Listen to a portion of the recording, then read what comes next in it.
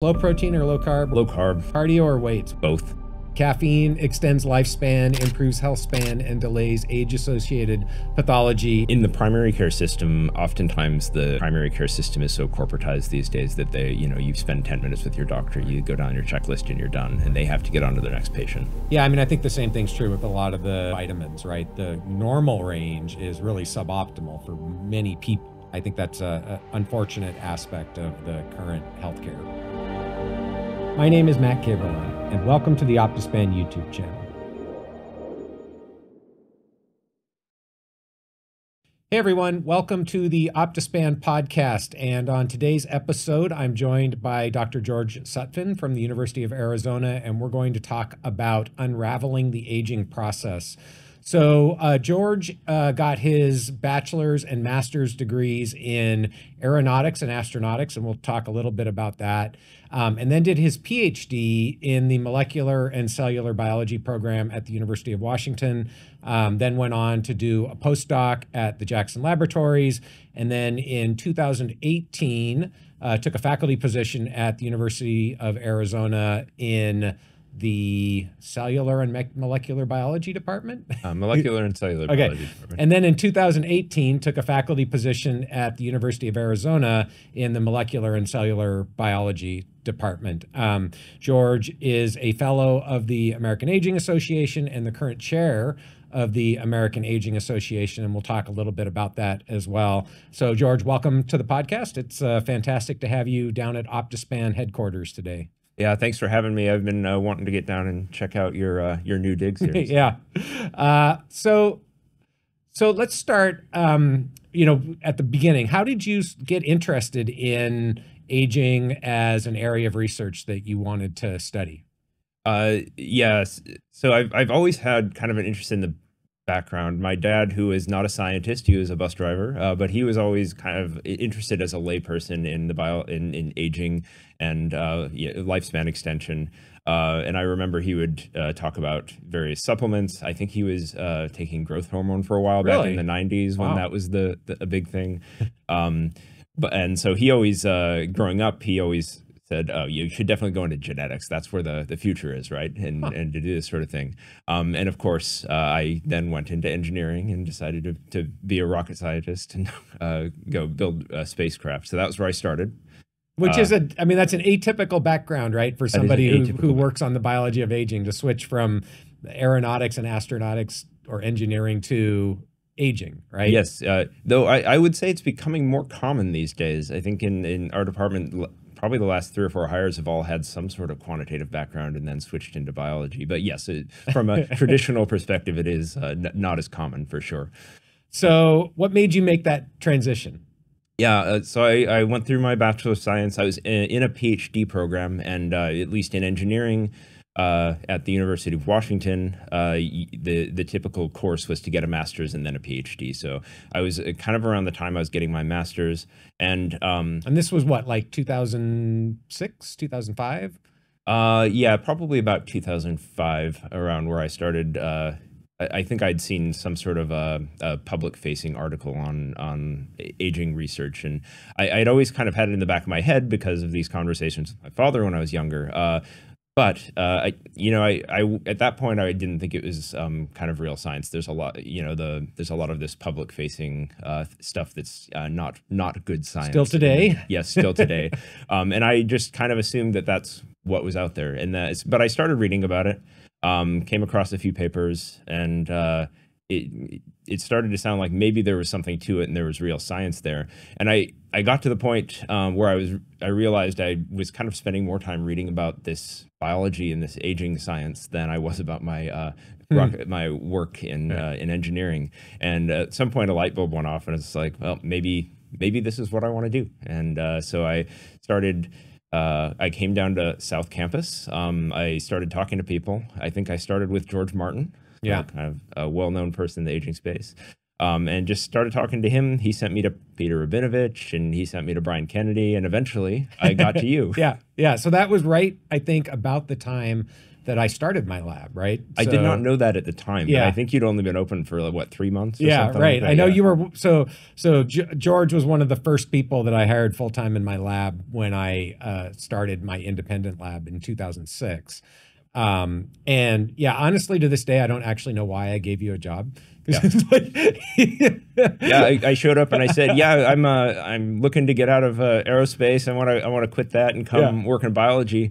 I don't have any biology experience, but at that time, my most recent biology class was a cell biology class in high school. Yeah. So my first real biology course at the college level was in graduate school.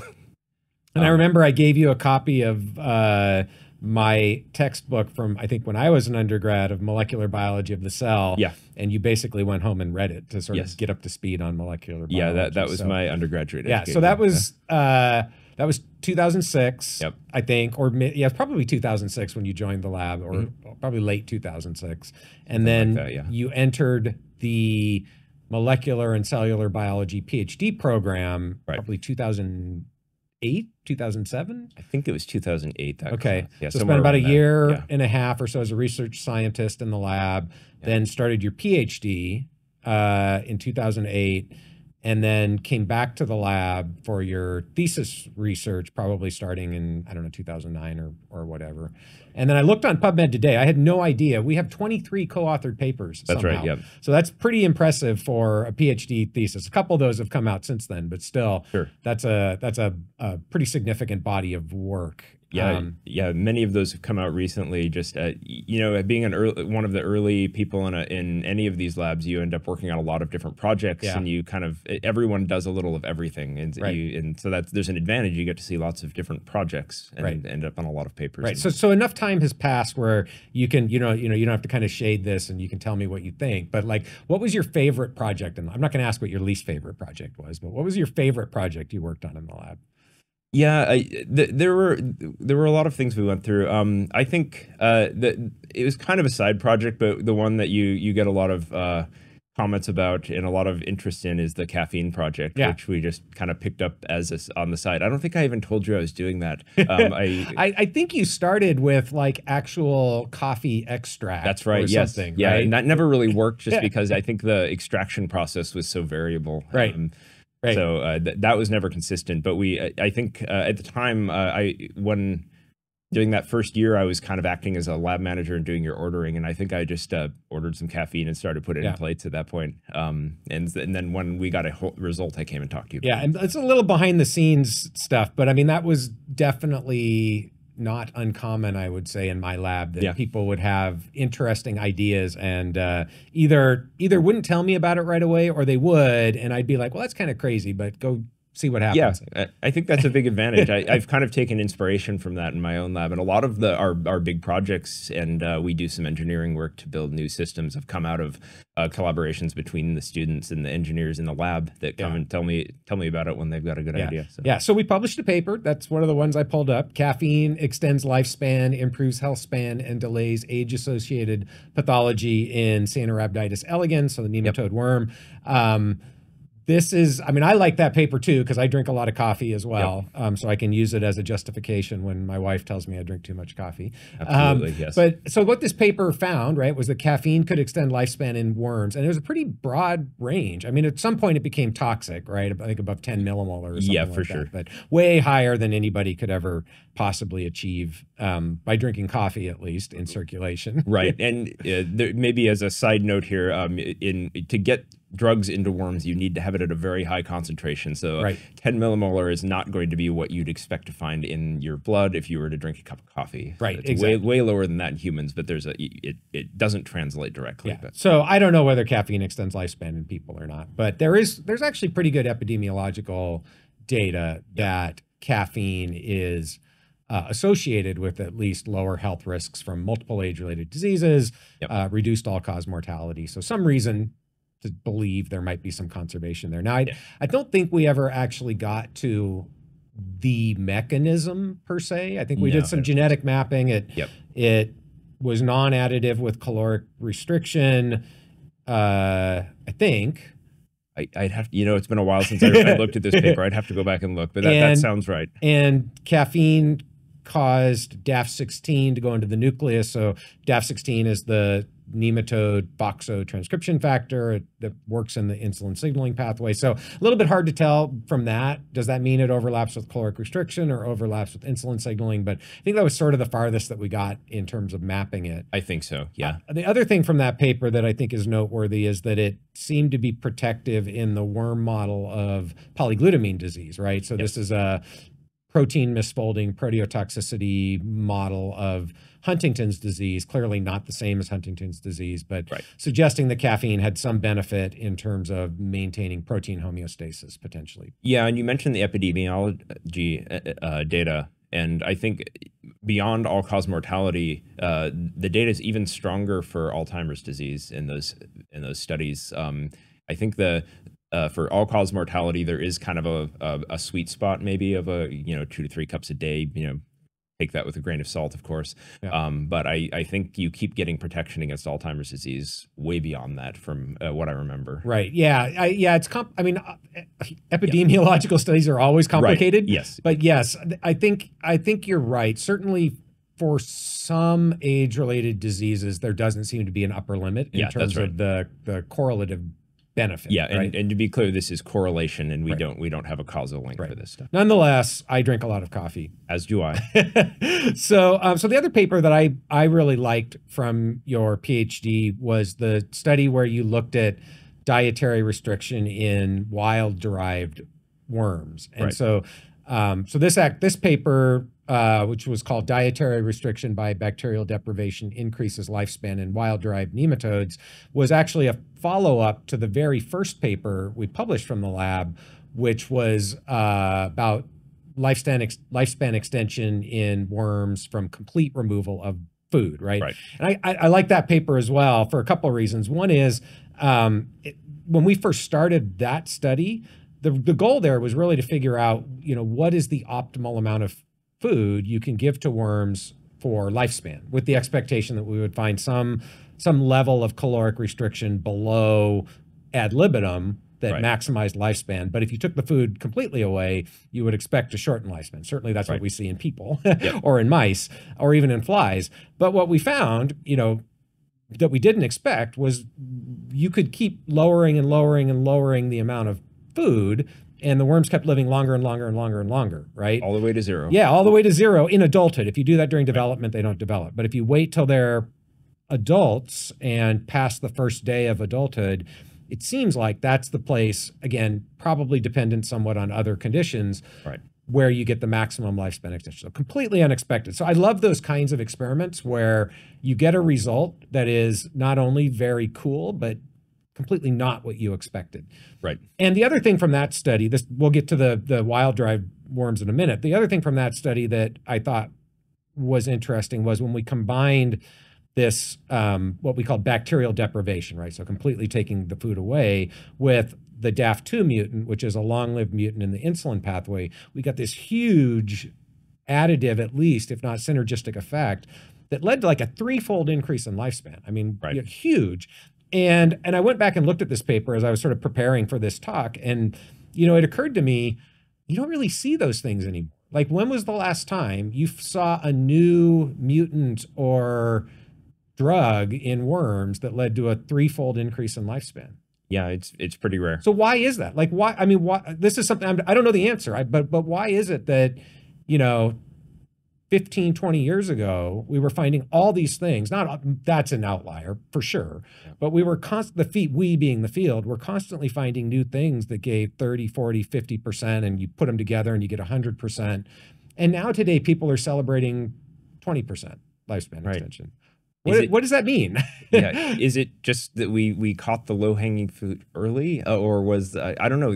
Certainly we haven't tested everything yet. So you think we'd keep finding these things? I think part of it is there's just not a lot of the unbiased screening happening anymore. I mean, this part reflects, I think, a transition in the field from discovery science to more mechanism-based studies. I don't know. It's I wanted to ask you about this because you've been promoting this early like unbiased screening, which is something I'm also interested in and that we do in the lab. But funding is an issue, right? So that it's hard to find funding to do that sort of very thing. difficult to get funding for non-mechanism based studies. You get the criticism that it's a fishing expedition, right? Right. So I think that's a big part of it. Have you found a solution to this? Anyone? Yeah, who's leave willing to fund? academia. Yeah. Okay. No, I mean, unfortunately not, right? I think that was, I'm being facetious, sort of. But I mean, I think that was part of my rationale for wanting to do something else, was the fact that, you know, it's not just the sort of unbiased large scale discovery science frustrations, but just the fact that in academia in particular, if you have a truly innovative idea that is not cookie cutter, right, it is almost impossible to get it funded in less than 5 years, and more likely 10 years, because you have to go out and keep pushing and pushing and pushing and get preliminary data and string money together. So I had a couple of those in my career, and I got to the point where I'm starting to think to myself, like, how many 10-year cycles do I have left? Yeah. The next time I have a big idea that I want to do, I don't want to have to spend 10 years trying to convince my peers that this is worth funding, right? So that, I think that is an unfortunate aspect of where the sort of academic funding environment is right now. I would love to see more resources go towards, you know, truly innovative. And people say high risk, high reward all the time. It doesn't even have to be all that high risk. Right. There's a lot of what I call pragmatic moonshots out there, where you're going to learn something important, even if you don't get to the moon. You're going to make a big impact, right? And it's just almost impossible to get those things funded. These days, we have these robotic systems. You've built one. We've built one in the lab that can measure the lifespan and do these things high throughput. So what is the risk that you're not going to find something? It's fairly low. It's zero. Yeah. You will find interesting things if you test even 10,000 interventions, let alone 100,000 or a million. Yes. And then that doesn't even get to the combinatorial effects, where we have all these individual interventions, and then what happens when they're combined? You see all the various patterns. They can be additive, they can be toxic when they're combined, or they can be synergistic, like we were talking about with the there's a lot of low-hanging fruit out there, and it's a frustration. I mean, I don't want to get too negative, but yes, it is. It's a frustration, and it would be. I think that there would be a lot of value if some of the resources that are flowing into the field would be put towards these pragmatic moonshots. And again, I think the high throughput screening is only one. There are others, but So regardless, I mean, it did make me think when I look back at this figure where you get this, you know, threefold increase in lifespan. Like, why aren't we seeing those things anymore? Yep. We should be, because like you said, we've only looked at a tiny, tiny fraction of all the genetic and environmental or gene by environment interactions that are out there. That's not to mention all the drugs small molecules. This is just a two-way combination of caloric restriction and insulin signaling, right?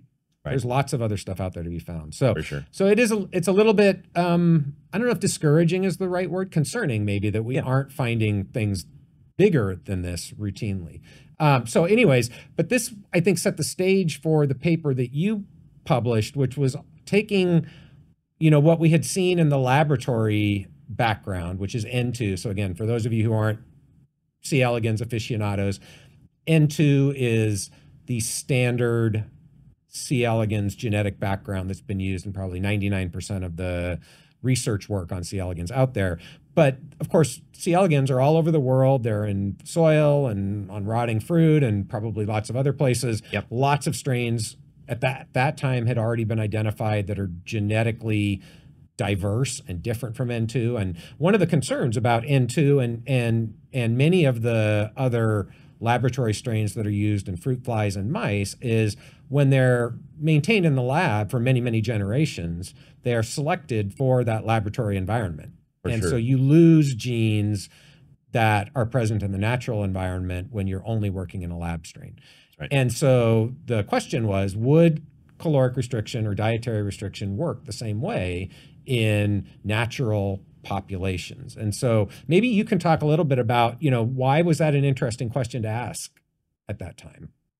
I mean, you've noted that basically every worm lab in the world uses one strain of worm with a few exceptions. And we know from So there's a few studies in mice with a fairly small number of animals per group where there's you see strains that respond positively to dietary restriction and strains that don't. Yeah. So this was a question along that same lines, is like, will everyone benefit from this this intervention? If we're starting to apply interventions in the real world, which I know is an interest of Optispan, in human populations, we're genetically diverse. So will these interventions work across genetically distinct individuals? Right. So that this was a way to get at that question. Yeah. And I think at that point it was, there was some data out there, but I think it was still a pretty unanswered question in the field, whether or not caloric restriction or other interventions that were known to extend lifespan in laboratory strains would work in wild strains. And there's, I think at the time, probably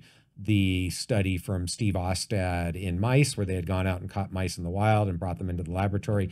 And that study, it's still a classic paper, but was sort of mixed results, right? I mean, it kind of worked, but some of the mice died early. And so, and now we know from studies from your work and studies in yeast and studies in fruit flies and studies in mice, that, as you alluded to, the response to caloric restriction, a given level of caloric restriction, is variable by genotype.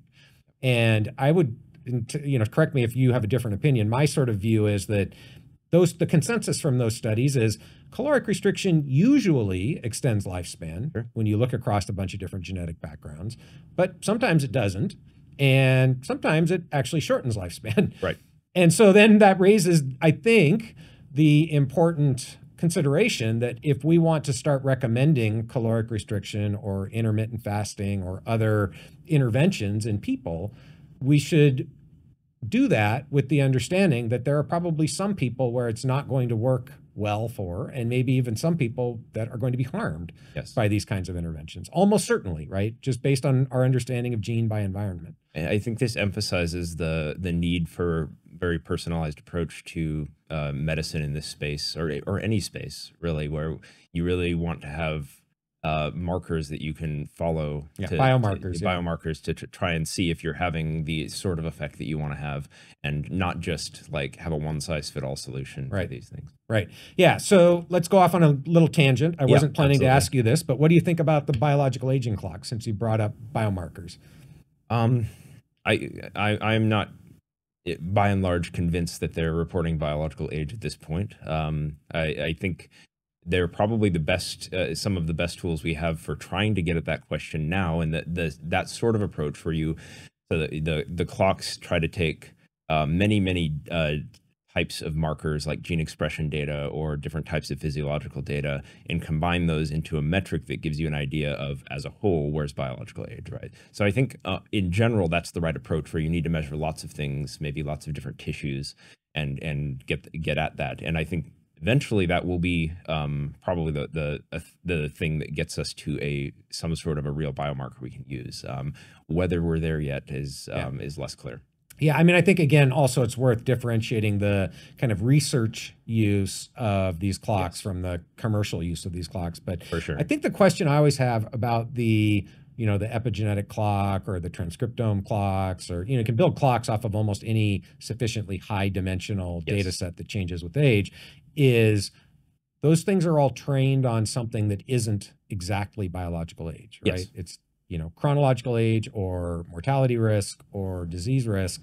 And I understand why. Of course, you have to do that because it's a chicken and egg thing. We don't have a way to precisely measure biological age, so you can't train the clock on biological age. Yet then once we train the clock, we're saying it is a measurement of biological age that we don't know how to measure. So I don't have a solution, but it's a complicated sort of equation here that I think many of us are struggling with. This will be harder in humans, but I think in mice you could potentially do this if you don't measure the age of the animal per se, but you take measurements and then you measure remaining lifespan after that point. Right. And that has been done once, I think. If there's one paper that's done something like that, using a frailty-based clock, if I remember. But most of these are just saying how well are we measuring chronological age and using that as a surrogate. For No, I think you nailed it, actually, and I think that's part of my skepticism of the utility of the biological age clocks. At least as far as I know, what nobody has done yet is to take a collection of individuals. Again, you have to do this in mice because in people it would take too long to do it, although you could in principle do it in dogs as well. But take a collection of individual animals, treat some of them with an intervention. Maybe it's caloric restriction, maybe it's rapamycin, whatever, something we know is going to increase lifespan and health span. And then show that you can take a measurement, let's say at 20 months of age in a mouse, and predict with some level of accuracy remaining life expectancy, and then show in that same animal that indeed it actually predicted with some level of accuracy remaining life expectancy, right? Yes. That hasn't been done. So I think until that's done, I'm at least going to wonder, do these things actually work? And so a couple of questions on this, and maybe the answer. In the human, these big human cohort studies, where maybe they have blood banked or things like that, where we have enough history of when those people ended up dying after that collection. Can we use that as a potential way to do this in humans? That's what people are doing. Yeah. Okay, so people are taking historical sampled biosamples, right? And then, and in fact, that's often how these clocks are trained in people, right? So you would take a sample from 20 years ago, right, or 10 years ago, and then look at across the population 3-year, 5-year, 10-year mortality risk.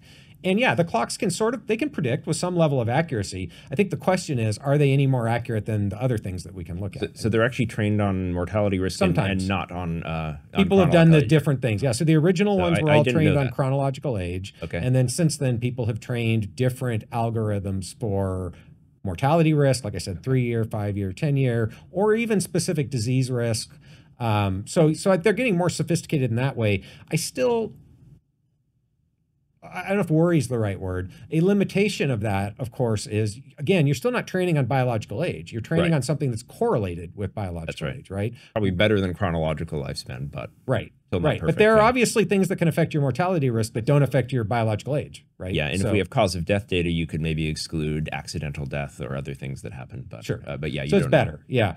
The other thing that I worry about a little bit with those human studies, though, is the human environment is changing so rapidly that the things that influenced disease risk and mortality risk 20 years ago, some of them are still going to influence those things today, but there are a lot of new things that are influencing disease risk and mortality risk today that weren't an impact 20 years ago, and vice versa. And we're much better at things like maintaining some sort of life with cancer, and things like that.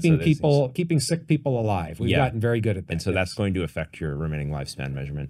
The other worry I have about these clocks, and this is just an inherent limitation, is that we're measuring this in blood. So that's one tissue. Now, blood is probably one of the better ones because it's at least exposed to all of your different tissues. But is that going to be enough to give you a wide enough view of the health of that individual to predict? I don't know. My intuition is probably once the technology gets good enough, but it's a valid question. But people, of course, are building clocks off the microbiome and other things too, facial imaging clocks. Yeah. So and if you can start combining these things, then maybe I think that's what a lot of the computational groups are starting to move towards, is combining different metrics of biological age and then trying to get to a more comprehensive picture. And the other dimension that will hopefully give better results is to do multiple layers of like transcriptomic, proteomic, metabolomic, and just get these multi-omic layers. Yeah. So regardless, a little bit of a tangent. Okay, now we'll get back on course. But I think it is an important topic, obviously, that lots of people are interested in. Yeah. So, so you finished your PhD, you graduated from University of Washington, you survived my lab, did a pretty good job.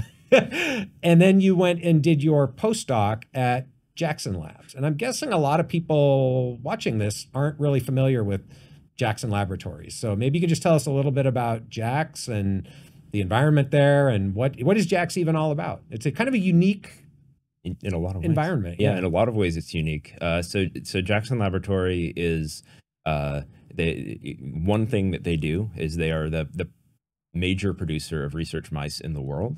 They produce millions of mice a year. They ship all over the world. They provide most of the research mice, not all. There are competitors, but they're a nonprofit, and they instead of putting their profits toward some sort of a profit-driven motive, they turn that into a research arm that acts something like an academic department in a university. So they have faculty, they have professors, and they have postdocs. They have a few graduate students from partnerships with colleges, but they run labs and they do basic research in the mice, and they develop tools for doing mouse research. So if you want to do mouse research, this is probably the best place in the world to learn how to do it, and that's why I went there. Right. It was at the time they were looking for someone who knew they were just wanted to do a C. elegans RNAi screen. So I had that expertise coming in. So I went there and I helped them get that set up. And I was the only person doing worms at the Jackson Laboratory. But then I got to learn how to do mouse aging studies. And there's other unique things about JAX. For example, it's in a small town in Maine, Bar Harbor, for those of you who've heard of that. It's right across the street from Acadia National Park. You can go walk in the park on your lunch breaks. And there's so basically, you're in rural Maine in this beautiful part of the country, and you get to do science at a world-class research institution. At a world-class research institution. Yeah. So. Yeah. And I have to say, I mean, I know many of the folks in the aging center at JAX really well. One of my favorite places and one of my favorite groups of people. Me too. I mean, the people there are really they're really fantastic scientists, but also just really great human beings, right? So it's a neat place and very special. So, absolutely. Okay. So you went to JAX and you had this training in C. elegans. So you said they were wanting to do an RNAi screen at that point. So that's right, yeah. Why don't you just kind of take us through at a high level what you did for your postdoctoral research there and how that kind of got you to where you're at today? Yeah, I'll focus on the main screen that we published. There's another one that we worked on. But we ended up collaborating with a group called the CHARGE Consortium. So this is a consortium of human cohort studies. So I think they have more than this, but the study we published had data from 13 different human cohort studies, something about like around 15,000 individuals. And from these studies, they had gene expression data. In this case, it was microarray data from human whole blood. So this is measuring kind of genome-wide gene expression in the blood.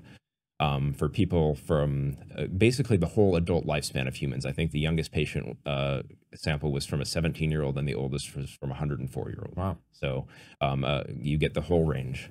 And that collaboration, the primary, the first primary result was just to see what genes change expression with age.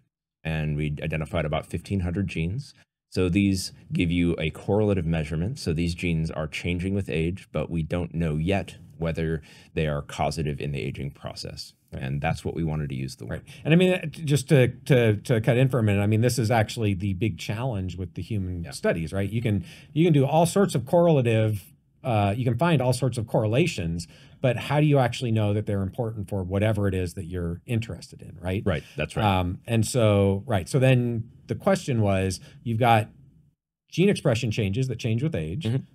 How do you know which ones are relevant for aging and which ones are maybe an effect of aging and which ones are just random and have nothing to do with aging? Yeah, so that's the question we came in with. And so if you want to determine a gene that's causative in aging, the best metric we have is lifespan. So you've mentioned this on the podcast before, but if you want to shorten lifespan, there's lots of ways to do that have nothing to do with aging. But if you're going to extend lifespan, you have to do something to improve the underlying biology of aging. So we ran a screen where we took these 1,500 genes. We just skimmed the most significant 125 off the top, and that's what we screened. We identified the equivalent gene in the worm, and then we use a tool called RNA interference. So this is a tool where you're taking a gene and you're knocking it down, not at the DNA level, but at the next level, at the mRNA level. Right. And so it basically mostly eliminates the function of that gene. And this is one of the super powerful features of C. elegans, right? Is that for many, many years now, there have been libraries of these RNAi clones where you can kind of just, if you want to knock down gene X, you go to the freezer, you take out that clone, and you knock down gene X. That's so right. It's very, very easy in nematodes to knock down any gene of interest in principle. That's right. And so we had the library. We were able to just go in and get the genes out of the library and measure lifespan. And you've also talked about your experience sitting in a microscope measuring chronological replicative lifespan in yeast.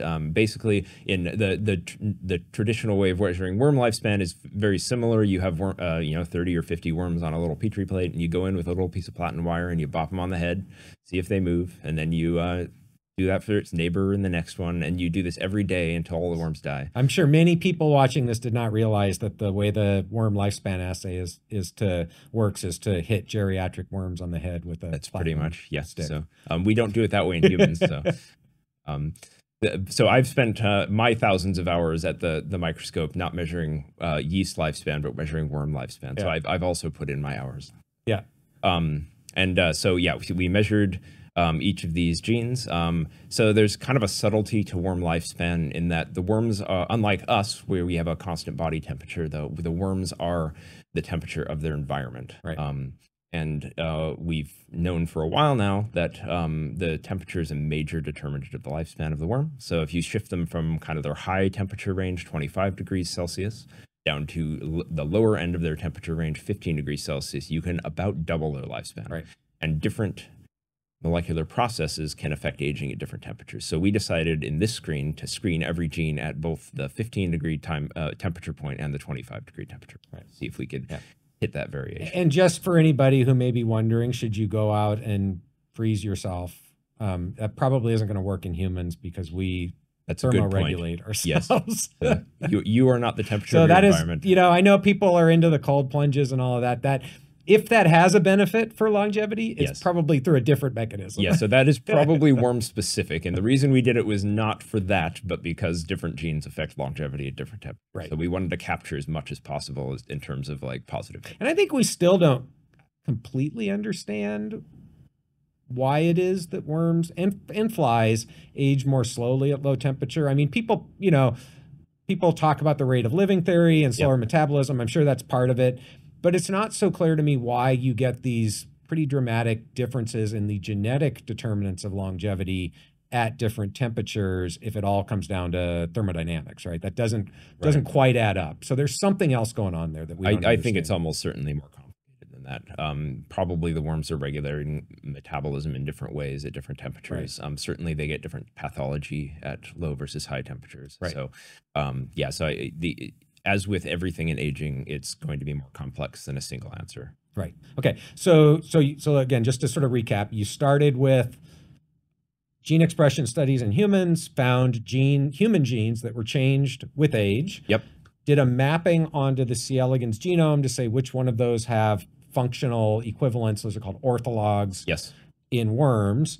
And for those that had orthologs in worms, you measured lifespan by knocking them down. Now, maybe one thing to appreciate here is I'm sure you knew the directionality of the gene expression change in humans, whether it was an increase or decrease with age. That's right. But you were really only going one direction in worms. Yep. And even from the directionality in humans, you can come up with plausible hypotheses for why something that would increase that when you decrease it in worms would increase lifespan or vice versa. Sure. But it's just worth noting that because the goal here is to ask, of the genes that are changing with age in people, which ones are also affecting lifespan in worms? You're really only looking at half the equation in principle if your readout is increased lifespan. Yes, that's right. So we're not going to catch things that are genes that are beneficial for lifespan because we're not doing the opposite screen, which would be an overexpression screen. And again, just to hammer the nuance a little bit, you will see, in theory, that those genes, when you knock them down, shorten lifespan in worms, but you kind of ignore it because that's a very non-specific phenotype. Again, there are many things that you could do that would shorten lifespan in a worm or a mouse or a person that has nothing to do with aging. Yes. Right. So you look at the specific phenotype, which is lifespan extension. That's right. Got it. And this is a technical limitation where it's easy to knock genes down. It's hard to overexpress them. Though there are, I hear that there are tools that are just coming out that maybe will have a feeding-based system for overexpression. That would be fantastic. And again, just to tie it back to a point we were making earlier about how much of the sort of landscape is unexplored. Absolutely. That overexpression landscape in every organism is almost completely unexplored. There's a really a bunch of interesting stuff to find. So I know you know Alatin Kaya. Yep. Again, very fantastic scientist, has done a small overexpression screen in yeast and found that, something like 40% of the essential genes, when you overexpress them, can increase lifespan. I mean, that's just Yeah. mind-blowing. And this so there's a doesn't huge even, amount of interesting stuff to be found there. and this doesn't even get to dose. In both the knockdown screens and the overexpression screens, usually you're doing one copy overexpression, or you're knocking the gene all the way down. There's a whole subtlety in what the right dosing of each gene is. All right, so now it's going to go on a different tangent, because here's a sort of a philosophical question I've wondered about, thought about a few times, which is, if you took a look at every gene in the genome, Yep. how many of them are optimized dose expression-wise for lifespan? For lifespan, none. Right. Well, I don't know. Maybe, maybe by some accident, of them are, but not by selection. So then the question becomes, I mean, I think people are often shocked at how many genes can affect lifespan, like increase lifespan by changing dose. But I think a different way to look at it is, you know, natural selection has optimized nothing for longevity, right? In most species. Maybe there are a few outliers, but in most species, the optimization is not for longevity. So in principle, every gene, every protein is at a suboptimal level for longevity. Right. And so that maybe it shouldn't be so surprising that there are lots and lots of genes we can tweak. And if we get the dosage just right, we can have a probably, in most cases, small effect, but an effect on longevity. So right. And this was actually an early revelation in my own exploration of aging, is like, why would you, why are we not selected for a longer lifespan? And just an illustrative example is a lot of things that we find that increase lifespan have some sort of detriment on reproductive health early in life. And so that where natural selection, evolution is selecting for fitness of the organism as a species, and not for the fitness of an individual in terms of how long it's alive. And so if you have a trade-off between reproduction and longevity, oftentimes the reproduction is going to win. And then if you break that, you maybe get a lifespan extension. Right. So, I mean, I think it's an interesting sort of theoretical question. Like, if you could optimize every gene in the genome for longevity, how good could you do? Like, we don't know, obviously, but maybe a lot. Yes, could be quite a lot. Yeah. So I mean, it is, again, just getting back to the point, lots and lots of really interesting stuff that could be done, should be done, isn't being done because the funding agencies are not funding those kinds of studies. Okay. Right. Anyways, we'll drop that. Okay. So you looked at, so this is a graphic from the paper you published. You looked at 82 genes by RNAi, or at least that's how many were in this figure. Does that sound right? That's right. So I think there were 87. So there were 125 human genes that we started with.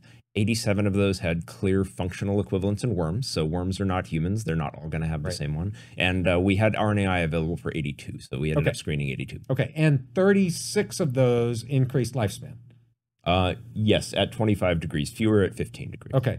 So let's just go with the 25. Yep. I think some people watching this probably don't appreciate whether that's an impressive statistic or not. That is a very high number. So we also did a random set of genes as a control.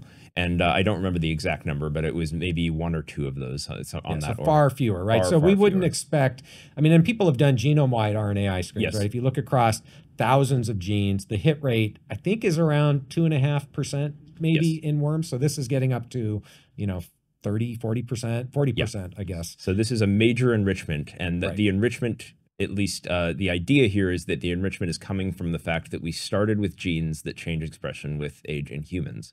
And that it seems like a good way to select for aging or pro longevity. And this is certainly consistent with the idea that genetic control of longevity is conserved between worms and humans, at least to some extent. Again, not everything is going to work the same way, but many things apparently do. And so these are high priority, sort of interesting candidates to think about for modulators of mammalian longevity, human longevity. And I think that sort of sets the stage for kind of what you've done since then, right? Yes. And so number 3 on this list, I think, is what's the gene? Kynurenine-based. Kynurenine-based. Yes. Figuring out how to pronounce the pathway was the biggest challenge here. So, okay. So why did you get it? Why did you pick that one out as potentially the most interesting? The main reason was it was the single gene in this set that gave a robust extension of lifespan at both 15 and 25 degrees. Okay. So this was sort of context independent, at least in terms of temperature. And it was also one of the largest effect size. So we're getting about a 25% change in lifespan, which is, you mentioned there are bigger things, but that's kind of the level where we start getting excited about something. Below that, it's kind of hard to replicate. Yeah, so I'm glad you brought that up. Just again, as a little tangent for the people listening, I try to sprinkle in kind of the way I think about the literature as I'm reading it. And there are just a bunch of C. elegans papers out there with 10%, 15% lifespan extension 5%. effects, 5%, that I would say you're lucky if half of them are reproducible.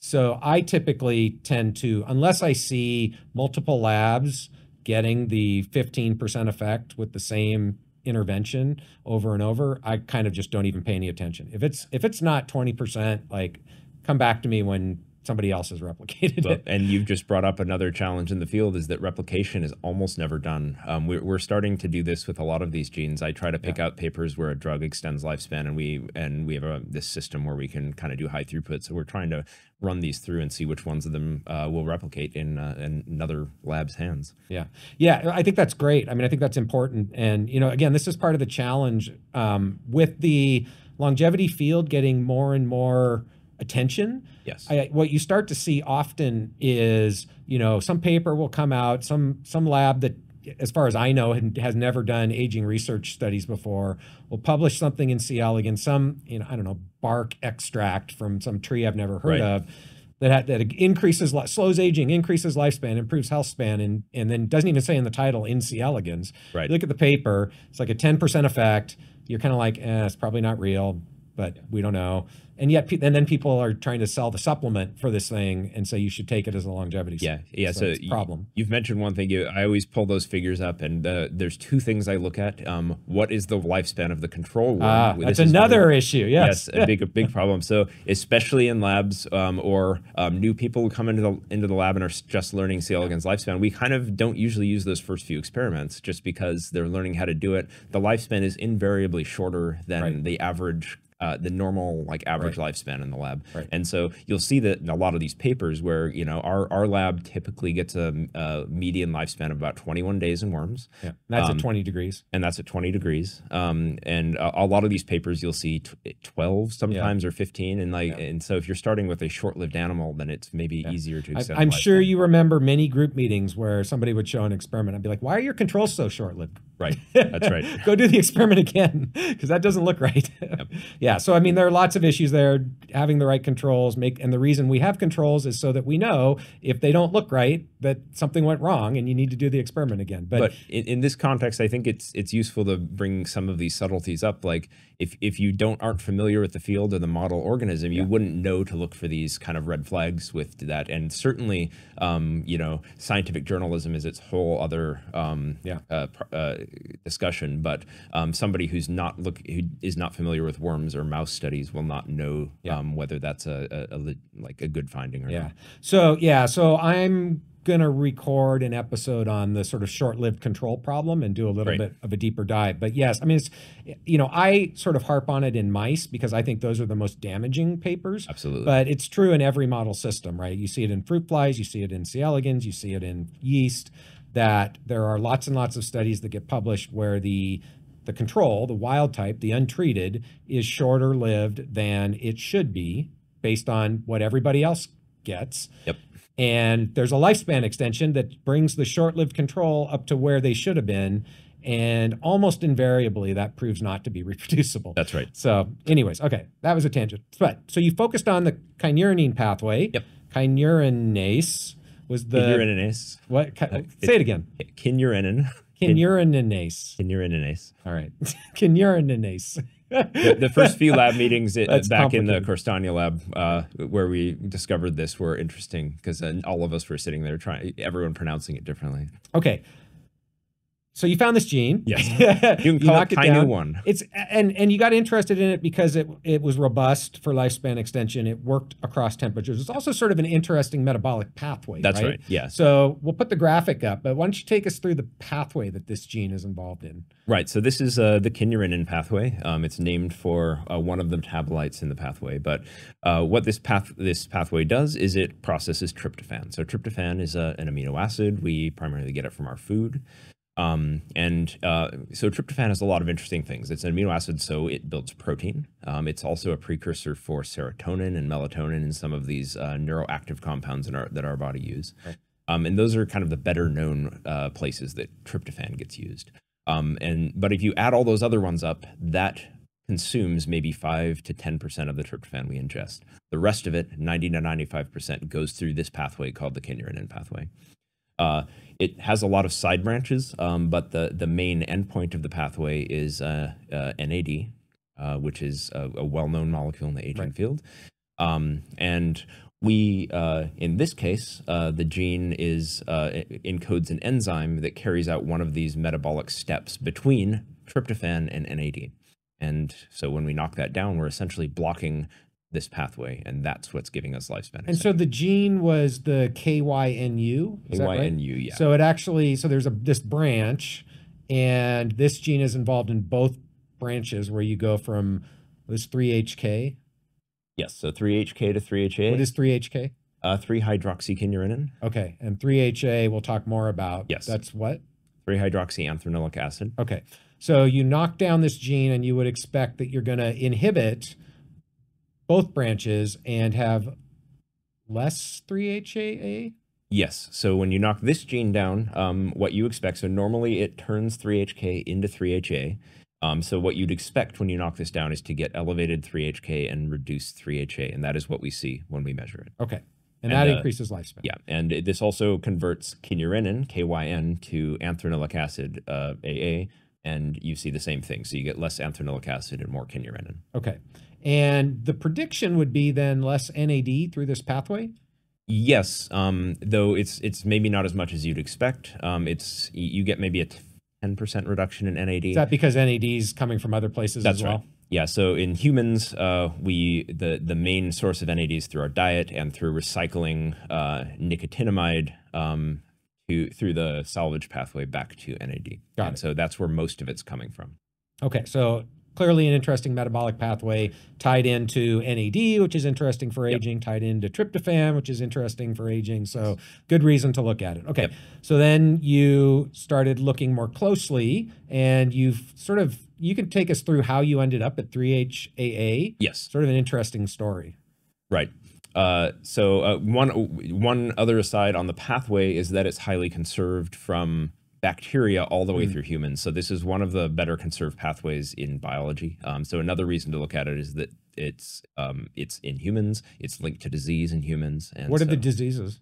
We'll get a little more into this later, but the pathway is activated by inflammation. So anytime you have inflammation, you basically see this pathway turn on. And what's the readout for that? When you say pathway turned on, what does that mean? So you can measure the metabolites in the pathway. So these 3-HA, 3-HK, kynurenine, you see these go up when there's inflammatory signaling happening. And is that because you're getting more flux from tryptophan, or because you're getting things backed up from the bottom, right? Because you can see increases in intermediates either way. It's a good question. So the gene that is primarily inflammatory responsive is at the top of the pathway, and so the very first step in the pathway, converting tryptophan to N-formyl kynurenine, which is NFK. In worms, there's only one gene or one enzyme that carries out this reaction, TDO or TDO2. In mammals, there are 3. There are 2 IDO genes and 1 TDO gene, and one of these IDOs is in the immune system and is the gene that turns on in response to inflammation. So when you get inflammation, IDO gets upregulated, and it starts converting tryptophan into the first metabolite in this pathway, NFK, and that starts the cascade, and you get upregulation of everything. So do you see a depletion of tryptophan then? You do, and actually, you asked what diseases this pathway has been implicated in. One of them is cancer. So cancers will kind of hijack this pathway and turn on IDO to deplete their local microenvironment of tryptophan. And what that does is T cells, so immune cells, that one of their jobs is to remove cancerous cells or problematic cells. They need tryptophan in their environment to survive. If they don't have it, they will apoptose, they will die. Interesting. And so the cancer cells will get rid of the tryptophan in their environment by turning on this kynurenine pathway in order to kill the local T cells and evade the immune surveillance. And this is one way they result in tumor growth. Got it. Interesting. Okay. So in addition to the reasons why you thought this was interesting, highly conserved and disease relevant. Right. And other diseases are Alzheimer's disease and in any inflammatory disease, this pathway goes up with aging. Yeah, that's right. So lots of different disease connections. Yeah. Okay, cool. Okay. So then take us through the process here. Right. So the first step, we saw that we could block this pathway and get a lifespan extension. So the natural next step is that this is one enzyme among probably 12 or 13 different enzymes in this pathway. So the first step was like, okay, let's just take a broader look at the pathway, see if this is something specific to kynu or if there are other enzymes that can do this. So in worms, it's easy to knock down one gene, hard to knock down multiple genes. And that's important in this pathway because if you look at the genes encoding the enzymes in this pathway, most of them have more than one gene. For example, there's this enzyme AFMID. There are 2 genes encoding AFMID. There are 2 genes encoding this enzyme KMO. But there are 3 genes in the pathway that are easy to knock down because there's only one gene. That's TDO2, that first gene in the pathway, kynu, which we'd hit in the screen, and the next enzyme down, the gene encoding that HAO1 was also a single gene. So we knocked those down first, and it turned out all 3 of them were able to give you a lifespan extension. The TDO2 had been previously reported by a different lab. So that one wasn't novel, but HAO had not been reported, and that one gave us the biggest lifespan effect. So kynu gave us maybe a 20 to 25% lifespan extension. Knocking down HAO gave us about a 30% lifespan extension. And so because of that bigger effect, we decided to focus there initially. Which is often how it works in science. Yeah, so the bigger the change, the easier it is to measure and the easier it is to figure out what's going on under the surface. And so this was actually what launched my independent lab after I left Jackson Laboratory at the University of Arizona, and probably still maybe a third of the lab studies this molecule, or this enzyme HAO and the molecule 3HA. The other thing about the HAO gene that was interesting, so when we run our experiments, we blind the person scoring the experiment, so they don't know which gene they're looking at any given time, so there's no bias going in, or that's the idea.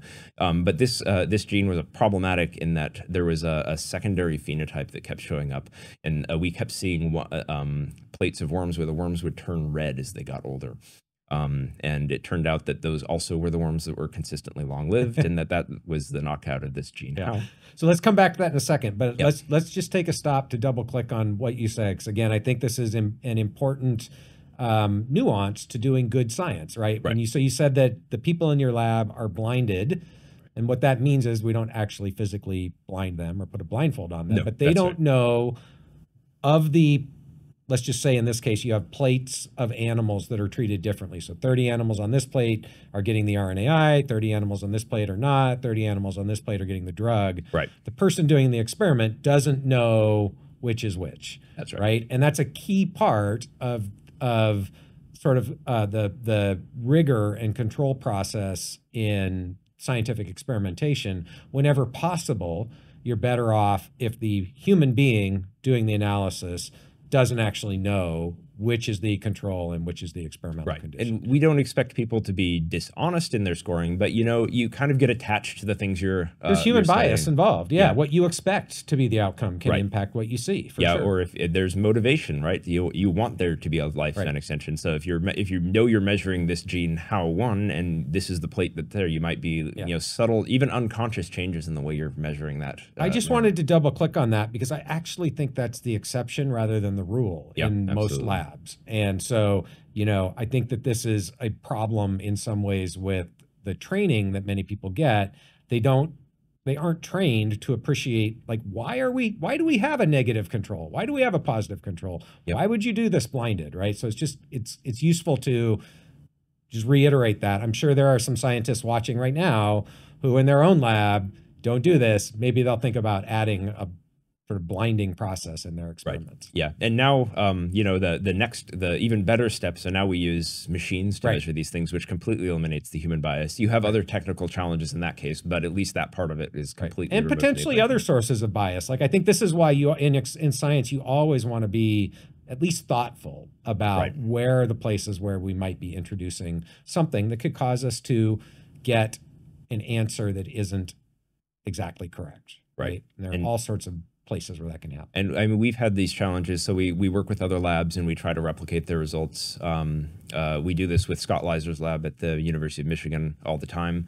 And, so we'll come up with things that in our lab, it's not working. It was working in his lab. And then you have to go back to the drawing board and kind of go through all the detail of that experimental setup and figure out what's different in these two cases. And that this is, again, the problem of replication, where when things aren't replicated in different locations, you don't have that rigor built into those studies. Right. Okay. So sorry I interrupted. So anyways, you saw that the plates turn different colors. Right. Not the plates, the worms. So the worms turn different colors. So they would build up some sort of a red pigment in their body. So I guess this is a point. The worms are transparent. Right. So you look under the microscope and you could see all of their internal organs. And this was an advantage in this case. And we still use the fact that we can see this buildup of a red coloration in these animals. Right. But again, I think this is an interesting example of, the benefit to paying attention, right?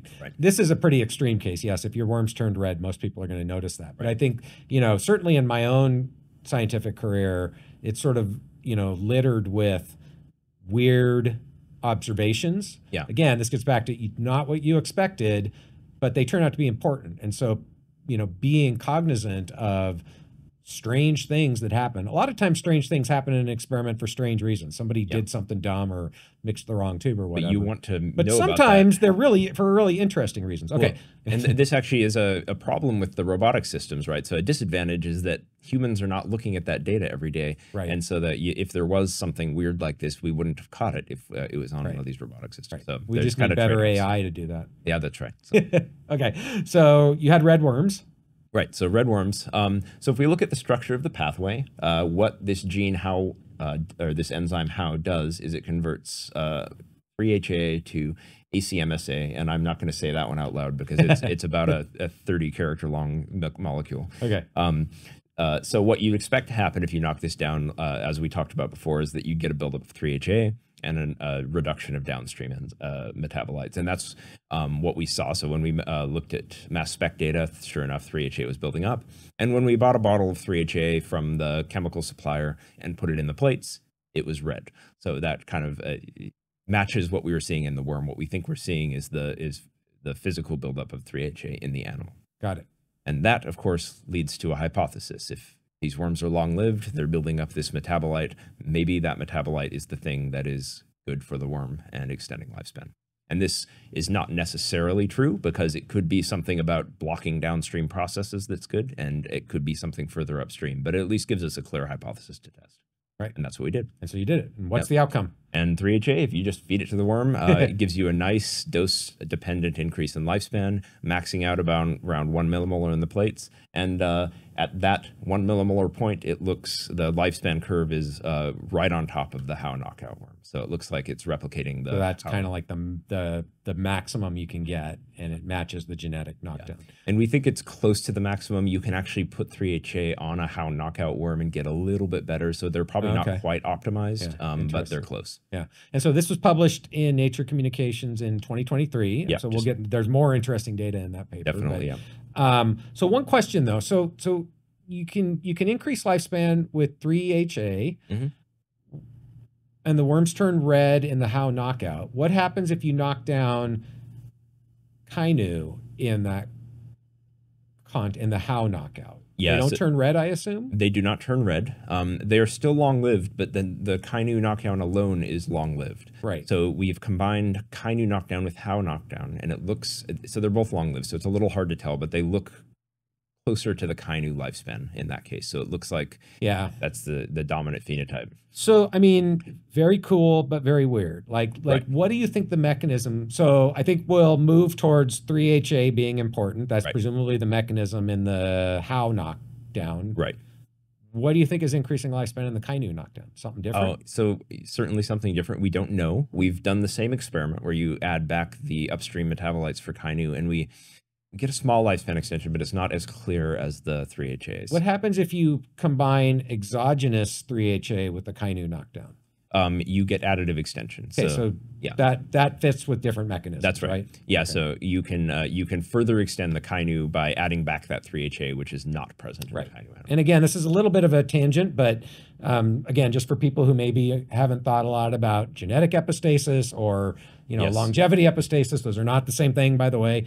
But in general, if you have two things that increase lifespan and you combine them and you get an additive effect that is consistent with a model that they're acting through different pathways. It's not always going to be the case. You can come up with ideas around how maybe you're not fully optimized for pathway one, but it's more typically going to be the case that you would have one thing acting in pathway one thing acting in pathway two, and that's why you get an additive or synergistic effect on longevity when you combine them. That's right. And this was not the expected result here, right? So if you have three genes that you're knocking down in the same pathway, the kind of first pass hypothesis would be that those are doing the same thing. We're probably confusing ourselves and other people by using pathway to mean two different things here, right? So there's the longevity pathway, and there's the metabolic pathway. The metabolic pathway in this case. I think what we're suggesting is that the metabolic pathway per se is not mapping onto lifespan directly.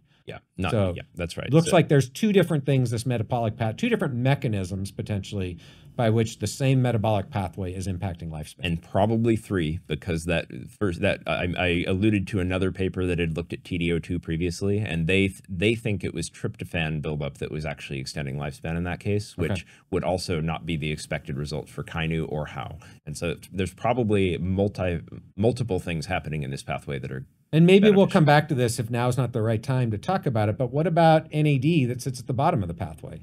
Do you have a feel for how that ties into these? Do you think either kynu or how is working ultimately through NAD?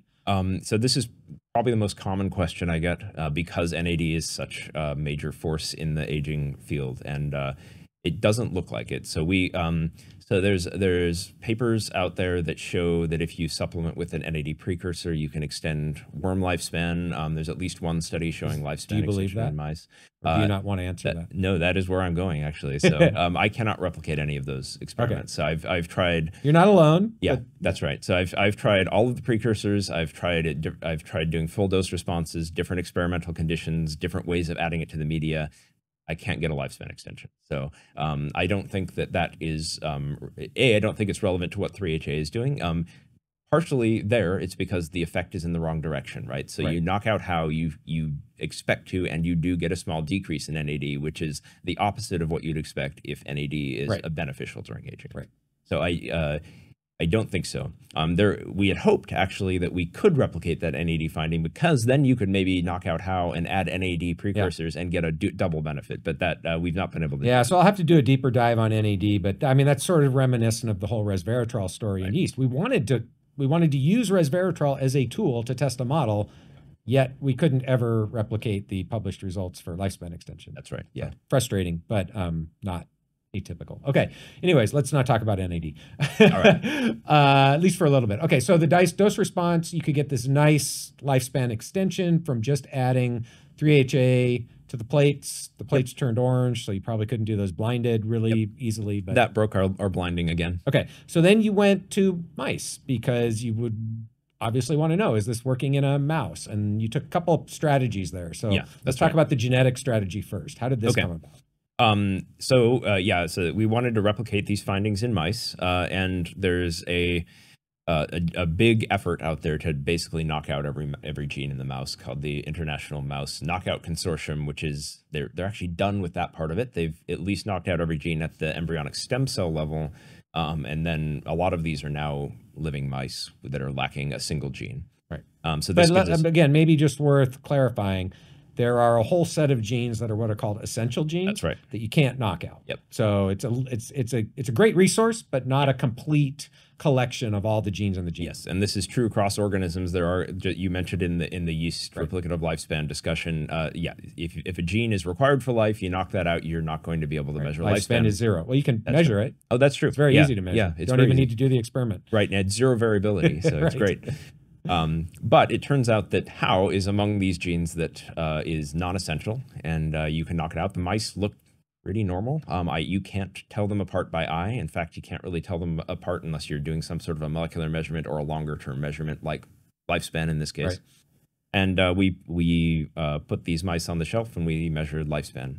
I would like to point out before we go into these studies are small. These were pilot studies. So the genetic study, I think, had about 20 mice per group, which is... and when you say per group, are those pooled males and females? Or? I think, oh, so it's 20 male controls, 20 male how knockouts, 20 female controls, 20 female how knockouts. Okay. So we have about 80 mice total, which is underpowered. So it's less mice than you really want to get statistical power to find lifespan extension. So that's a limitation to this study going in. Okay.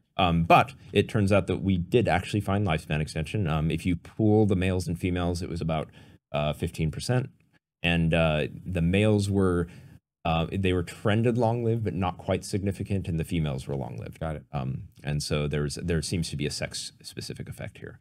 But we were able to replicate the least basic finding in worms that the mice look like they're probably long-lived. Again, we need to validate this with a bigger study. And these were black 6 mice? These were, yeah, C57 black 6 mice, which is the most commonly used strain. And you were also able to see sort of whopping increases in 3-HA in blood and urine. Which is definitely. What you very high levels. Yeah, it seems like most of the 3-HA is dumped into the urine and excreted, but we did see a decent amount of circulating. And if you were to just measure your 3-HA in your blood right now or in a mouse, it's very low. So usually this molecule is degraded and not in circulation. I'm guessing nobody has done this, but is there any data on variation in 3-HA levels in people in urine or blood? I don't think so. We've started to do some of this, and we don't really have a solid answer yet. So the history of this pathway is that there has been interest in this pathway, but it's really centered around that IDO gene that's upregulated in cancer and that's inflammatory responsive. There's a few other genes that have been kind of targets, and most people measure the metabolites that are around those. So you get a lot of measurements of tryptophan and kynurenine, but not much of the other metabolites. And that's starting to change, but it's not one that's commonly measured. And I hesitate to ask this, but is 3-HA something that you can buy, and is it orally bioavailable? I'm not suggesting anybody take it. I'm just trying to think through, like, yes, are there ways that you could, in a clinical setting, raise 3-HA levels in urine and then, do a short-term study, safety studies, things like that? This is not a molecule you could go to your supplement store and buy. It's not on Amazon. Right, but you can buy it from chemical suppliers, and it is orally available. So that the other study we did was a dietary study of 3-HA. Right, yeah, we'll talk about that next. So it is orally available. You have to put a lot in there to get the blood level to go up. So it's not like super available. And is that because of uptake or because of kidney or liver, or do we know? We don't know. Okay. I suspect it's a combination of it's. I bet the microbiome probably can use it. I mean, there's metabolic pathways there, right? Yeah, the bacteria have the pathway. It's not very soluble, so it probably does not get into the body very well, and then most of it gets secreted immediately. So, so there's a lot of complications. There are two known HAO inhibitors out there, which both of them are related to a 3-HA analog. So a molecule that looks a lot like 3-HA, but it has a different chemical side group. So it sticks to the same pocket in the HAO enzyme and basically blocks 3-HA from being able to stick there. So it's a competitive inhibitor of 3-HA. Are these FDA approved? They are not. And they have some of the same problems with 3-HA in that they're not very soluble and they're hard to get into the body. They are orally available to some extent. We can get a small bump in 3-HA, but they're not the best drugs from a pharmacokinetics standpoint. So you saw lifespan extension, you saw consistent increases in 3-HA, and then you tested direct supplementation with 3-HA in mice. Yes. So take us through this experiment. Yeah, and this one we actually did first. So I was already at the University of Arizona, but like the University of Washington, the Jackson Laboratory has a Nathan Shock Center, which we've talked about before, and they helped us run a pilot study where we were able to add 3-HA to the diet and show that we were getting increase in blood levels of 3-HA. And we took some old mice. So at this point, it was kind of serendipitous. The Jackson Laboratory had some old mice. These were very old, 28-month-old mice. So you were saying 20-month-old mice are kind of equivalent of 60-year-old human, maybe roughly. So these are much older than that, maybe 80-year-old human or something like that. Again, this is a small study. This is like 7 or 8 mice, only males, 7 or 8 per treatment group. So we have But you saw the same effect in both dose groups, right? So that gives again, this is a replication. I agree with you. I mean, you have to be very careful not to overinterpret small studies. That's right. But when you see two different doses giving the same effect in the same direction, at least gives you more confidence. That's right. Yeah, it does. Yeah. And we've actually, so on the way out here to visit you, I got the data from our validation study in this, and it looks like we got a male specific lifespan effect in that. So, and that has a few more mice in it. So we've actually now validated. And these were males? These were males. And then the new study was males and females. So okay, let's take just a moment. So we did see lifespan extension in this study, which was starting at 28 months of age. This is 2 doses. I don't know if it matters in this context, but like 300 parts per million was the low dose, and 3,000. How did you pick those doses? We did a dosing study. So there's some history in the literature of dosing mice with 3-HA in different contexts, not for aging. So we had an idea of what blood levels you're able to get through, and mostly they were done with injections or oral gavage. So you basically put the 3-HA in liquid and put it directly into the mouse's stomach. And so we had an idea of where to start, and we started with those. We did our own gavage study to kind of nail down a rough dose, and then we converted that to kind of how much you'd need to give a mouse per day in their food to get a similar dose. Got it. And then we confirmed that we were getting a similar blood level. Got it. So this looks like a pretty big effect. Right? Yep. I mean, it looks like, I'm actually kind of, now that I'm looking at the graph, wondering about the percentages, because it looks like the median survival from time of start, which is 28 months, right, is about 10 weeks in the controls. Right. And it's like more than 30 weeks in the treated. Yeah, so the percentages are mean lifespan in this case, not median. Okay. So that's part, and these curves have a somewhat weird shape, so that the median means are not going to be similar. I see. Yeah, because like for the maximum, there was one animal that lived a long time in the controls. This is another problem with small studies, right? So I agree. Yes, that are important but not earth-shattering. Right. Yeah, we could get an even bigger effect by starting a little later, maybe, and having a smaller absolute change in lifespan. That's right. So I think you could say, if you wanted to, that you have the largest effect on remaining lifespan starting late in life. I better get out on social media and start advertising. I guess I don't have the right marketing department. Okay, moving on. So it looks good. I mean, right, so you can do the genetic knockdown and increase lifespan. You can supplement directly with the metabolite that is increased by the genetic knockdown and increase lifespan. It sounds like you have now replicated this result, although with an interesting twist, that the effect seems to be male specific, which is not atypical for many small molecules that have been reported to extend lifespan. So let's zoom in on that. So that this replication study we've done, it started earlier. So this was starting at 20 months of age, and it was at the same low dose that was in this paper. So when you say it's a smaller effect, then is it a smaller effect on absolute lifespan or a smaller relative effect compared to the controls? I was literally processing this data in your office before we walked in here, so I you don't know the answer answer to that. Yeah. So it may actually be a bigger absolute effect than we saw in this study, probably similar to what we saw in the genetic study. Got it. And now remember, in the genetic study, we saw that the females were long-lived and the males were like borderline long-lived. So, but that also could have been a power thing, right? That was probably partially a power thing, but it's interesting that the females were definitely longer lived than the males in that study. And in our most recent study, the females were not long lived at all, and the males are long lived. And that was the supplementation study. And that was supplementation. So now if you look at the blood levels of 3-HA in the diet study versus the genetic knockout study, they are off. The genetic knockout gives you something like a 50-fold higher dose in the blood. So there's definitely a dosing issue we need to work out and figure out where the optimal dose is for these things. And in the genetic model, you have how missing in all the normal places it's being produced. So you're probably getting a different tissue distribution of 3-HA than you would in the diet study. So there's some subtleties here that we don't understand yet. Yeah, cool. All right. So then you had just recently published a preprint looking, now we're back in C. elegans, this is now trying to sort of uncover some of the mechanisms here. So maybe take us through the take homes from this study. Okay, yeah. So this is the paper looking at immune function. So because we have this history of 3-HA, or not 3-HA, but the kynurenine pathway broadly, and a little bit of data on 3-HA in kind of the context of inflammation and immune function, we wanted to ask if one of the things that it was doing in this case was improving the ability of the worm to deal with bacterial pathogens. And so worms eat bacteria. That's their food source. And in the lab, we feed them E. coli. And that E. coli is already slightly pathogenic, but then we wanted to test a more severe pathogen, so we used Pseudomonas aeruginosa, right. The PA14 strain, which is one of the kind of gold standard strains for doing pathogenic work in bacteria.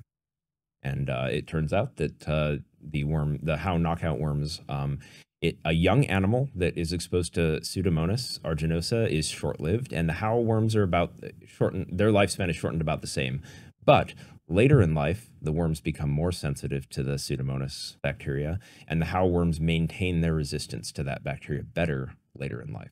So the speculation here would be that there's a decline in immune function with age, and that maybe that decline is at least partially driven by a deficiency of 3-HA. And you're kind of restoring that? Perhaps. That is one potential interpretation. Have you looked at 3-HA? I guess it's hard because it's so low. I was going to ask if you looked at how 3-HA levels change with age. Right. Yeah, they don't really, they're just always low. And that's also true in humans. So that could be the case, especially since in all of these cases, we've looked either in whole worms or in human blood. So if this was doing something with bacterial immunity, you'd expect a local increase in 3-HA in like macrophages, or an immune cell would be beneficial, maybe the gut tissue. Yeah. And we haven't looked there. So it's possible that a local change in 3-HA is partially responsible for immune decline with age. It's also possible that you don't normally have 3-HA, but adding it to the system enhances the immune system beyond what you normally have. Yeah. Although, I mean, you mentioned earlier, there is this connection between at least cancer sort of hijacking the normal immune surveillance by pushing flux through this pathway, right? That's right.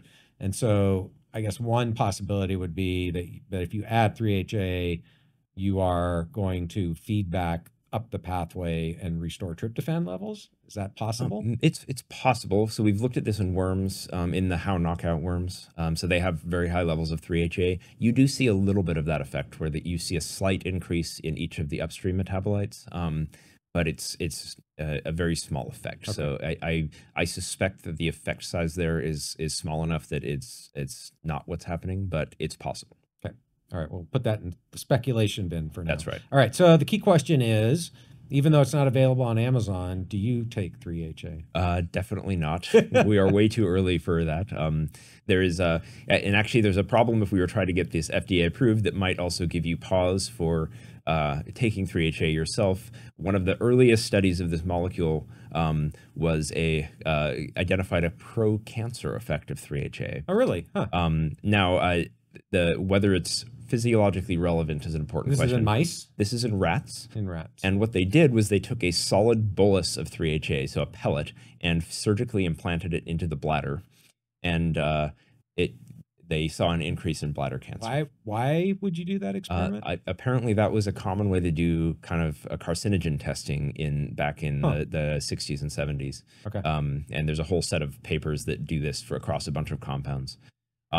But what you're doing there is you're basically driving 3-HA to its maximum dose in the bladder.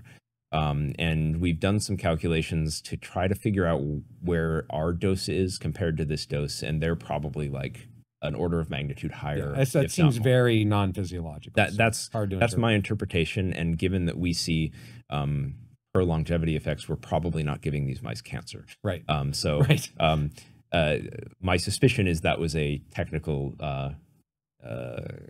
detail about the way they were doing those cancer studies. So, but still, this is very early work. We've done our first preclinical trials. There's no human testing on this. I do not recommend taking 3-HA, and I'm certainly not taking it myself. All right, very good. So let's pivot then and talk about what you are doing. So what you've had sort of a personal health journey in the last few years, and maybe you can share with us kind of your thoughts on approaches to health, what you do, what you wish you did, Right. Yeah. So I think from what you've said, I think my health journey, getting seriously into it, probably started in the same last couple of years, the same way you've done it. And I've always been kind of relatively healthy. I like to hike and going out, and I've maintained a reasonably healthy body weight. It's often sometimes higher than I would like, but generally eat pretty healthy. But you know, I'm in this field, and maybe I went through the same transition that you did, where it's like, okay, we know something about what we can do. Maybe I should start applying it to myself. And I think my approach has been somewhat similar to the way Optispan approaches it, where I know that there aren't any one-size-fits-all solutions. And so I try to, I've started seeing a doctor that's willing to do a lot of blood work and measure a lot of things. So I have specific targets that I'm going for in terms of cholesterol in my blood, or you know, you've mentioned testosterone and hormones, so hormone levels, and kind of there's a whole panel of things that we look at. I get regular blood draws, and we try to be very targeted on supplementation or drug approaches to modify these things. How hard was it for you to find a doctor that you felt you could take this sort of an approach with? In the primary care system, nearly impossible. I don't know that there probably are doctors out there that do that, but oftentimes the primary care system is so corporatized these days that you spend 10 minutes with your doctor, right. You go down your checklist and you're done, and they have to get on to their next patient. But there's an emerging kind of functional healthcare network out there where these doctors, you pay a little extra, and they are, I every month I've probably talked to my doctor for an hour, and we talk through all the details of the blood work and what. How frequently are you getting the blood work done? At first I was actually doing it monthly, which is probably too often. But now I'm doing it quarterly. Yeah. That seems like about the right cadence to me as well. Yeah. So in the beginning, I hadn't done a lot of this before, so we were trying to adjust some things and try to see what was my normal, and then develop strategies. Did you get any surprises when you first started doing your blood work? Nothing major. You get blood pressure done. So like my blood pressure has always been like dead on 120 over 80. My cholesterol is a little high, low in testosterone a little bit, but everything was like, within a normal range, maybe a standard deviation off. So no major changes.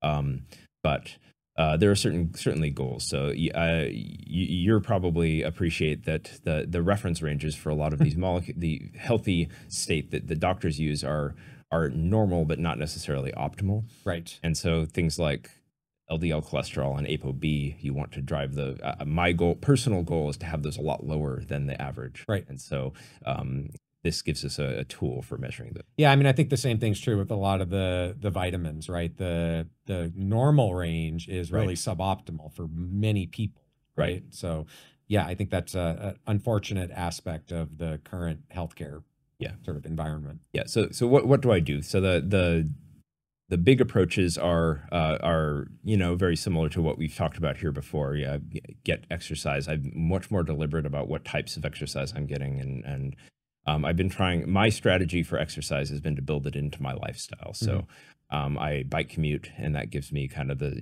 nice long zone 2 training every week.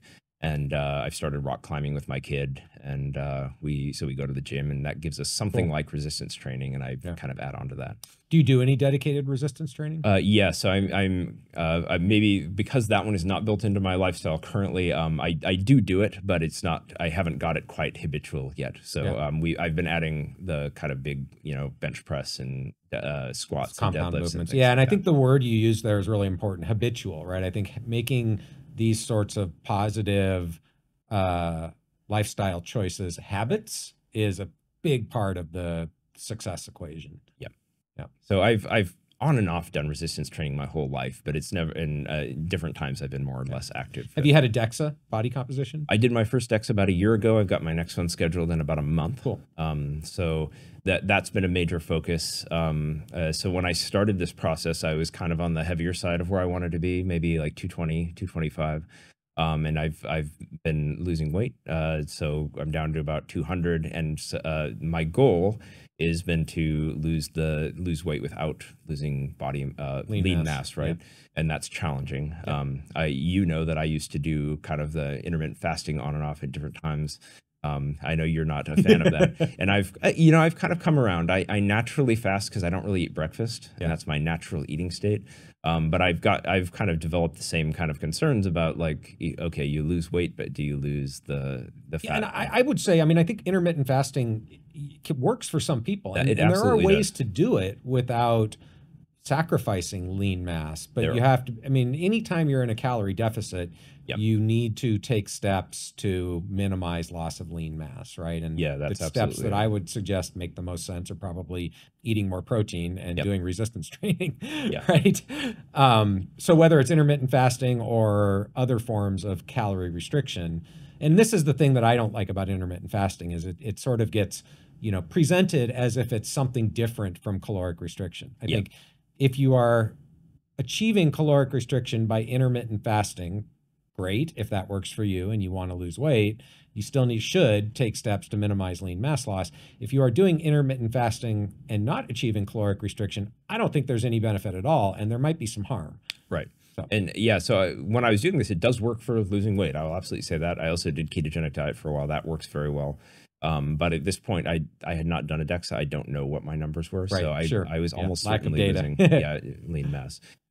So I've got a baseline now for what my lean mass was when I started and what my fat mass was. And we'll see what happens in a month. So I've been following a high protein diet. And what do you mean by high protein? Yeah, that's a good question. So when I was aiming for about a gram per pound of body weight. Yeah. I find that challenging, and I'm still trying to figure out how to do that. So I'd say I consistently probably get 120 to 150, but I weigh 195 right now, so I would need to get that higher into the 180 to 200 range, and I do find that challenging. Do you do like protein shakes or anything? Yeah, so I do a protein shake, kind of whey isolate based protein. I don't do a lot of protein bars, but that's like a way to supplement. Yeah, I kind of cut the protein bars out of mine. Yeah, you talked about that. How are you achieving your protein goals at this point? I eat a lot of chicken. I like chicken, which is good. I eat sort of low fat, low sugar yogurt that's pretty high in protein. So there's some yogurts out there that can get up to like, 10 grams of protein and 50 calories, or 12 or 15 grams and 80 calories. So, the potential problem with those, they've got artificial sweeteners, but I still kind of, there's no perfect way, I think, to get your protein up to that level if that's what you're going for. I don't typically get that high on a daily basis, but I think again, not one size fits all, but I think in general, if you are losing weight and you want to preserve lean mass, getting about 1 gram per pound of body weight and doing resistance training is probably the best way to do that. Yeah. And I mean, I don't think I've talked about it here, but I did post on X, my first 2 DEXAs, where I went from, I think, 195 pounds and 21% body fat to 185 pounds and like 14.5, but actually gained lean mass. So at the same time I lost 10 pounds or 15 pounds of fat, I actually gained 5 pounds of lean mass. Right. And the things that I did were what we just talked about. I bumped up my protein to about 1 gram per pound of body weight. I did resistance training. I also took creatine, and I stopped drinking alcohol. That's about it, right? Yeah. So it's one of those things, and probably the combination of all of them. Sure, it's a combination. Yeah, and I mean, alcohol certainly feeds into this. The way it alters your liver function. It has its own hormones and hormones. And so I for the past several years, we've just taken 1 dry month a year, just kind of a way to reset and see if it affects things. And I'm actually right at the end of that now for this year. So we'll see. We'll see if that affects anything with the DEXA coming up, maybe. So cool. So what about supplements? Anything? So I maybe I'm a little less conservative than you and what you've talked about, so I probably take a few more. The one thing that you have not mentioned on the podcast yet, as far as I know, that has had the biggest effect for me was a combination of pre and probiotics. This is an area I'm interested in scientifically, but also from kind of an anecdotal personal experience. I tried them on and off, and I think there's a high degree of variability in quality Absolutely. in probiotics, and I found one that at least for me has a positive effect, and I notice it in the way I feel. You want to share? I'd have to go and find the brand Okay, name. I don't have it off we'll the see top if of we my can head. put that on in the Sure, show notes. yeah. So what about prebiotics? Because you're right, I haven't talked about it, but that I think is really interesting, and I do some of this as well, so I'm interested to hear. So you've mentioned fiber before, and so I take like psyllium husk, and then there's a soluble fiber called sun fiber that I use that comes from guar beans, I think. Okay. Which the problem with most soluble fibers is they're not very soluble. But this one actually you can put it in a protein shake or even a glass of water, and it just kind of dissolves. That's what I do. So I put chia seeds and inulin powder for soluble fibers and inulin powder. That actually works really well. You can put that right in your shake, and it. Okay. Yeah, inulin is pretty good. I don't know how much we know about this, or even the field knows about like different forms of fiber probably affect different subtypes of bacteria. I'm sure they do. And there's and I mean the thing is, you can if you go on the internet, right? If you put anything in, you're going to find people who say, "Oh yeah, it's great. It cures everything. It reverses aging, blah blah blah." And you find other people, "Oh, it causes cancer. It's terrible." You kind of have to navigate that. So, that's right. I've kind of done my navigation, and I feel pretty confident that these things are not going to cause a problem. Right. And they work for me. So this is actually, how do you approach supplements, right? So my approach is I try to do some research, and as long as it's not clearly harmful, I'll usually try it, but I want to have a metric that I'm trying to improve, right? So either kind of quality of how I feel, it could be subjective, or maybe there's a blood marker I'm trying to affect. And so I will add something for a couple of months and see if I can see a noticeable effect. And if I don't, I'm not going to spend money on it. And if I do, then I will usually add that to my routine. Cool. So I'm taking creatine. I do a protein shake. Probably not every day, but I try to do it on days where I'm doing resistance training at least. What else is in the mix? I got fiber. You see, if you can't remember the supplements you're taking, that means you need to take a supplement. Either you're taking too many, or you need to take one for memory. For a memory supplement, yes, that's right. So maybe I need to add one of those. Do you have a recommendation? No. But D3 and fish oil. So so you've mentioned the omega index, and this was a question I've had a hard time finding a test for that's reliable. Like LabCorp didn't. Both of them don't. They won't tell it to you, but if you take the DHA and the EPA and you add them together, that's the omega index. Okay. So it's nothing magical. Okay, and I think those are measured on. I couldn't find a test at LabCorp, at least, that was current on their current list that was measuring those things. I don't know. They both do it. I don't remember. One of them, they call it Omega Check. Okay. I don't remember whether that's LabCorp or Quest. Okay. But they both measure it, and they'll give it back to you in slightly different ways. Right. But they'll all do the DHA and the EPA, and then you can just calculate the omega. Yeah. So just getting those two measurements. So okay. So that one is one I've been needing a metric for, but I'm convinced that it's important. I just don't know what my numbers are. Yeah. And again, that's another one where you get all sorts of opinions out there on what you should shoot for, and I don't know what the right answer is. I don't know if anybody does, but sort of where I've landed is, if you look at the epidemiology, it seems pretty reasonable to me that I think the average American omega index is really low. It's like less than 3 maybe. But if you look across different countries, there are countries where it's as high as 8 or 10. And if you look at the epidemiology, that seems to be about the sweet spot for reducing risk of all the things that being low in omega-3s is associated with. Now, does that prove causality? No, of course it doesn't prove causality, but there's a pretty good, it's kind of like vitamin D. You'll get these blowhards out there who argue that, there's no proof vitamin D is important for anything. And I'm like, come on.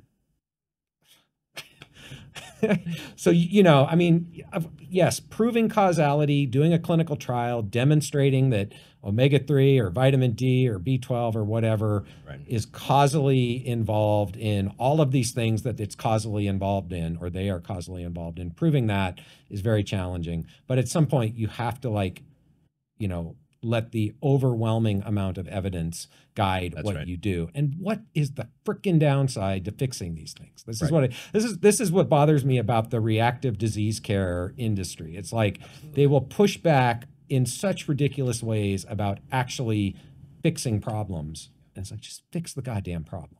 You know? So anyways. Yeah. And then you get the complications that even if you have these clinical trials, that gives you an answer across a broad spectrum and of almost people. always those clinical trials are underpowered. Well, they're underpowered. So it's like, and how it's going to affect the average movement or effect in a population is not the same as how it's going to affect you.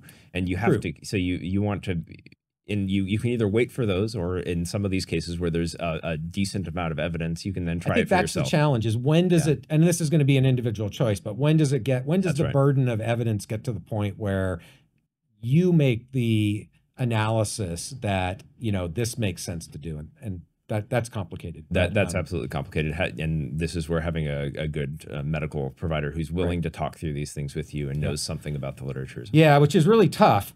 So I know 2 people recently. Both of them are, you know, older women, so in their 70s probably, who found out from a test that they were deficient in either vitamin D in one case or omega-3 in another.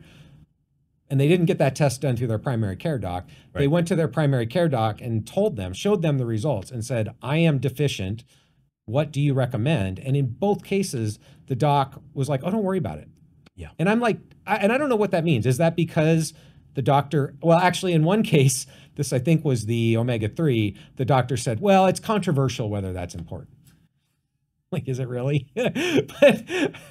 But I think, and I don't know whether that's because the doctors really believe that it's not important, or are they being, like, if it was and I'm just speculating, I don't know, but if it was a 30-year-old woman, would their answer have been different, right? Do they view people in their 60s, 70s, 80s differently in terms of preventative, proactive approaches than they do people who are younger? Like, I don't know. But to me, that is just, there's no excuse as a medical provider to have that reaction when one of your patients presents you with quantitative evidence that they are deficient in an important nutrient. And there's this bias, cultural bias probably, that if something's going wrong when you're older, oh, that's just normal aging, that's natural. Yeah. So, and I think I've heard that from doctors, and maybe that's just kind of gone all the way through to the medical. So this is a big part, obviously, of what we're working on, is trying to change minds, change mindsets, both for individuals and for medical providers to a more proactive approach. Okay, so anything else you do that you want to share that you think is interesting, important, random? Yeah, I mean, there's a couple of other that are more targeted to like work on testosterone levels or something like that. I am taking rapamycin, so I've taken. I know. Okay, so now that you said that, everybody's going to want to know, what's your protocol? How much are you taking? So at the moment, I'm doing the most common, which is the 6 milligrams once a week, I have had a couple of the most common side effect, which is the mouth sores, I've had actually an interesting experience with this. I had a couple where it's just like a small little ache around one of my tooth or something like that, and then it goes away after a couple of days. But I don't eat a lot of candy, but my son had some Sour Patch Kids, and we were watching a movie, and I used to love these things when I was a kid. So I was like, what the hell? You know, I'm going to have some of these. But, you know, sour candies and citrus can like kind of make your tear apart your mouth a little bit, and that happened.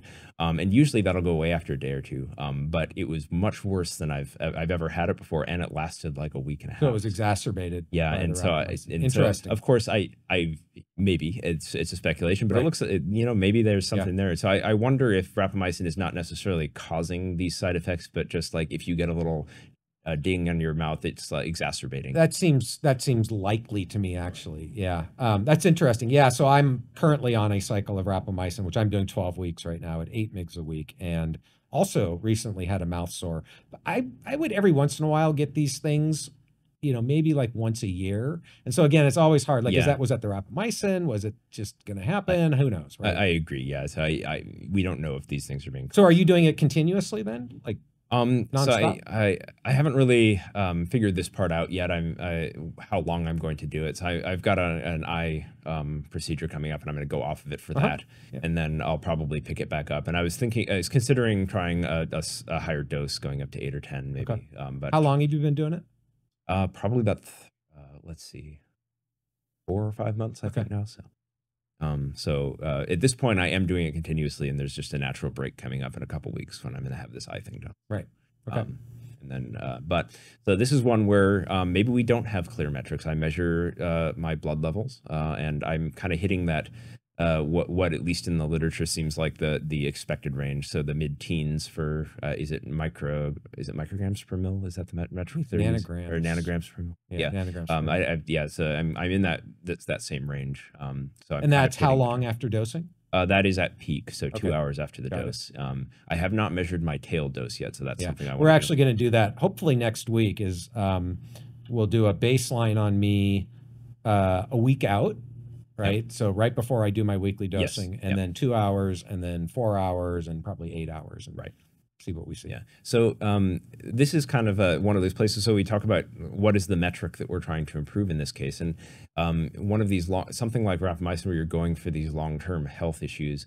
It's not clear to me that you expect a short-term benefit necessarily if the goal is to maintain health. And so I'd like to kind of hear your thinking on this. I think it depends on the person, right? Yeah. So I like my own personal case with my frozen shoulder. Right. I knew right away. Right. So in that case, I think if you have a profound chronic inflammatory condition that is affecting your quality of life in some, very clear way, rapamycin might have a very big impact that would be noticeable in that context. Yeah. And this is sort of my anecdotal perception from talking to lots of people, is the people who take it and feel better in some profound way, it's because they had a high level of chronic inflammation that was making them feel crappy, right?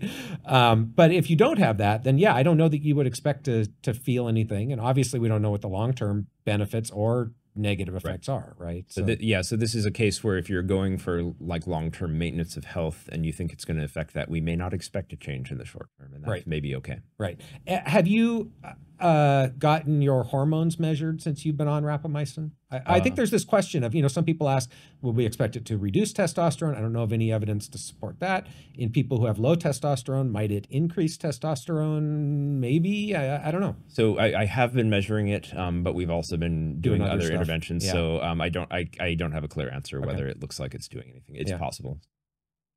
But I'm a little low on testosterone. And are you measuring free testosterone? Yes. And I think I'm measuring it a couple of different ways. And are you measuring sort of the related hormones, sex hormone binding globulin, FSH, LH? Some of them. We're definitely measuring the estrogens. I don't think we're measuring all of those. And so with me, testosterone can be turned into estrogens and estradiol, and my body apparently likes to do that. Really good at that. So I'm also trying to. There's inhibitors of the aromatases that do this process. Yeah, I mean, Peter Attia's got a bunch of really good episodes on this stuff. I don't know if you've watched them, but I've listened to most of them. Yes. Yeah. So he certainly has gone way deeper than I'm willing or capable of going right now. But and I know you've talked about doing an episode on this stuff, and I'm a little low on one, a little high on the other, and so we're just trying to do subtle things to try to bump it back up into good range that we're going for. Yep. Got it. Okay. Anything else? I think that mostly covers what I'm doing right now. Excellent. Yeah. All right. You are doing CGM, right? So I want to talk about your personal CGM, continuous glucose monitoring experiment. Absolutely, so why don't you tell me what you did and why you did it? Yeah, so through Peter Attia's podcast, and now you've talked about it. And this was in the podcast I recorded with Kevin White, right? Yes, I think that's right. Yeah. So one of the major kind of classes of age-associated disease or metabolic diseases like diabetes. And I have diabetes in my family. I have a brother who is type 1 diabetic. My mom is late onset type 1, and we've also got type 2 in the family. So and what does your fasting glucose and A1C look like? Yeah, so my normal is so I have a morning effect like you do. Yeah. So I think when I'm asleep, my typical is like in the 80s. And then I wake up and I jump up into like the 115 range. Yeah, right? Just in time for the fasting glucose test. Yeah. So when I try to do the fasting glucose, I try to wait till the end of that. I've tried it both ways. I don't know. But anyway, I have a history where I want to know if I'm, at risk for diabetes and where I am on the chart. So it seems like I'm doing very well. Like my blood glucose is just fine. And you, by that, you mean when you've monitored it with a continuous glucose monitor over like several days. Right. And yeah, so previously, and I think because of this morning effect, when I got the spot measurements, it would be all over the board, right? Highly variable. And so that was one impetus for doing the continuous monitoring. And so I've been using the Libre 3, which is one of the most recent Libre version, and that's worked very well. And I think I've done a total of 6 weeks. Just this particular one lasts 14 days, so you do it in 2-week chunks. Except where I run into a chair or something and tear the thing off my arm, which has happened 2 or 3 times. You run into chairs with your arm a lot? Well, I know, it's like you're sitting down at the desk and you get up and you move over there. You know, apparently you can put them right here. Oh, really? Yeah. Oh, okay. I wasn't. I've tried to You'll look that up. very cool. Yeah, it's like right on the side of your neck. No, I wouldn't do that. I've looked up whether it's accurate if you put it somewhere else, and I wasn't sure. So I know some people have the monitors that you wear on your abdomen.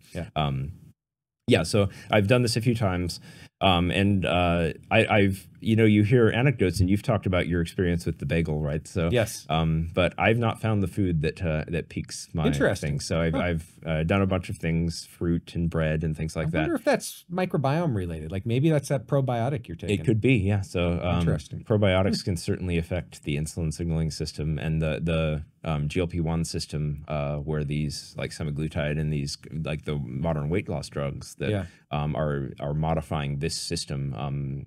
Bacteria are known to influence that system, so there's certainly some interaction there. So I think outside of the glucose tolerance test, which we'll talk about next, I think the highest I've ever, I don't think I've ever peaked 150 after a normal meal or something like that. So reassuring, given that you went in, thinking pre-diabetes, diabetes runs in the family. Yeah, so that's good. So it doesn't seem to be a problem for me at the moment. So that's good. And then, of course, if you want to test this more thoroughly, you do a glucose tolerance test. So I had done this on my own, where you can buy from Amazon just a pack of glucose. They're for the pregnant women is usually where they're used. Gestational diabetes. Thank you. Yeah. So I bought one of these things. It was 75 grams of glucose. Right. This is glucola, right? Right. It's essentially glucola. You mix it yourself. Yeah. And so again, just for anybody who's not familiar with this, this is the equivalent of if you were to go to a doctor, get an oral glucose tolerance test. This is commonly done for gestational diabetes, right? Also done sometimes to test for diabetes. And so what you do is you drink a sugar drink with a specific amount of glucose, 75 grams usually. Right. And then what they do is they'll measure your blood glucose and blood insulin levels at baseline before you drink.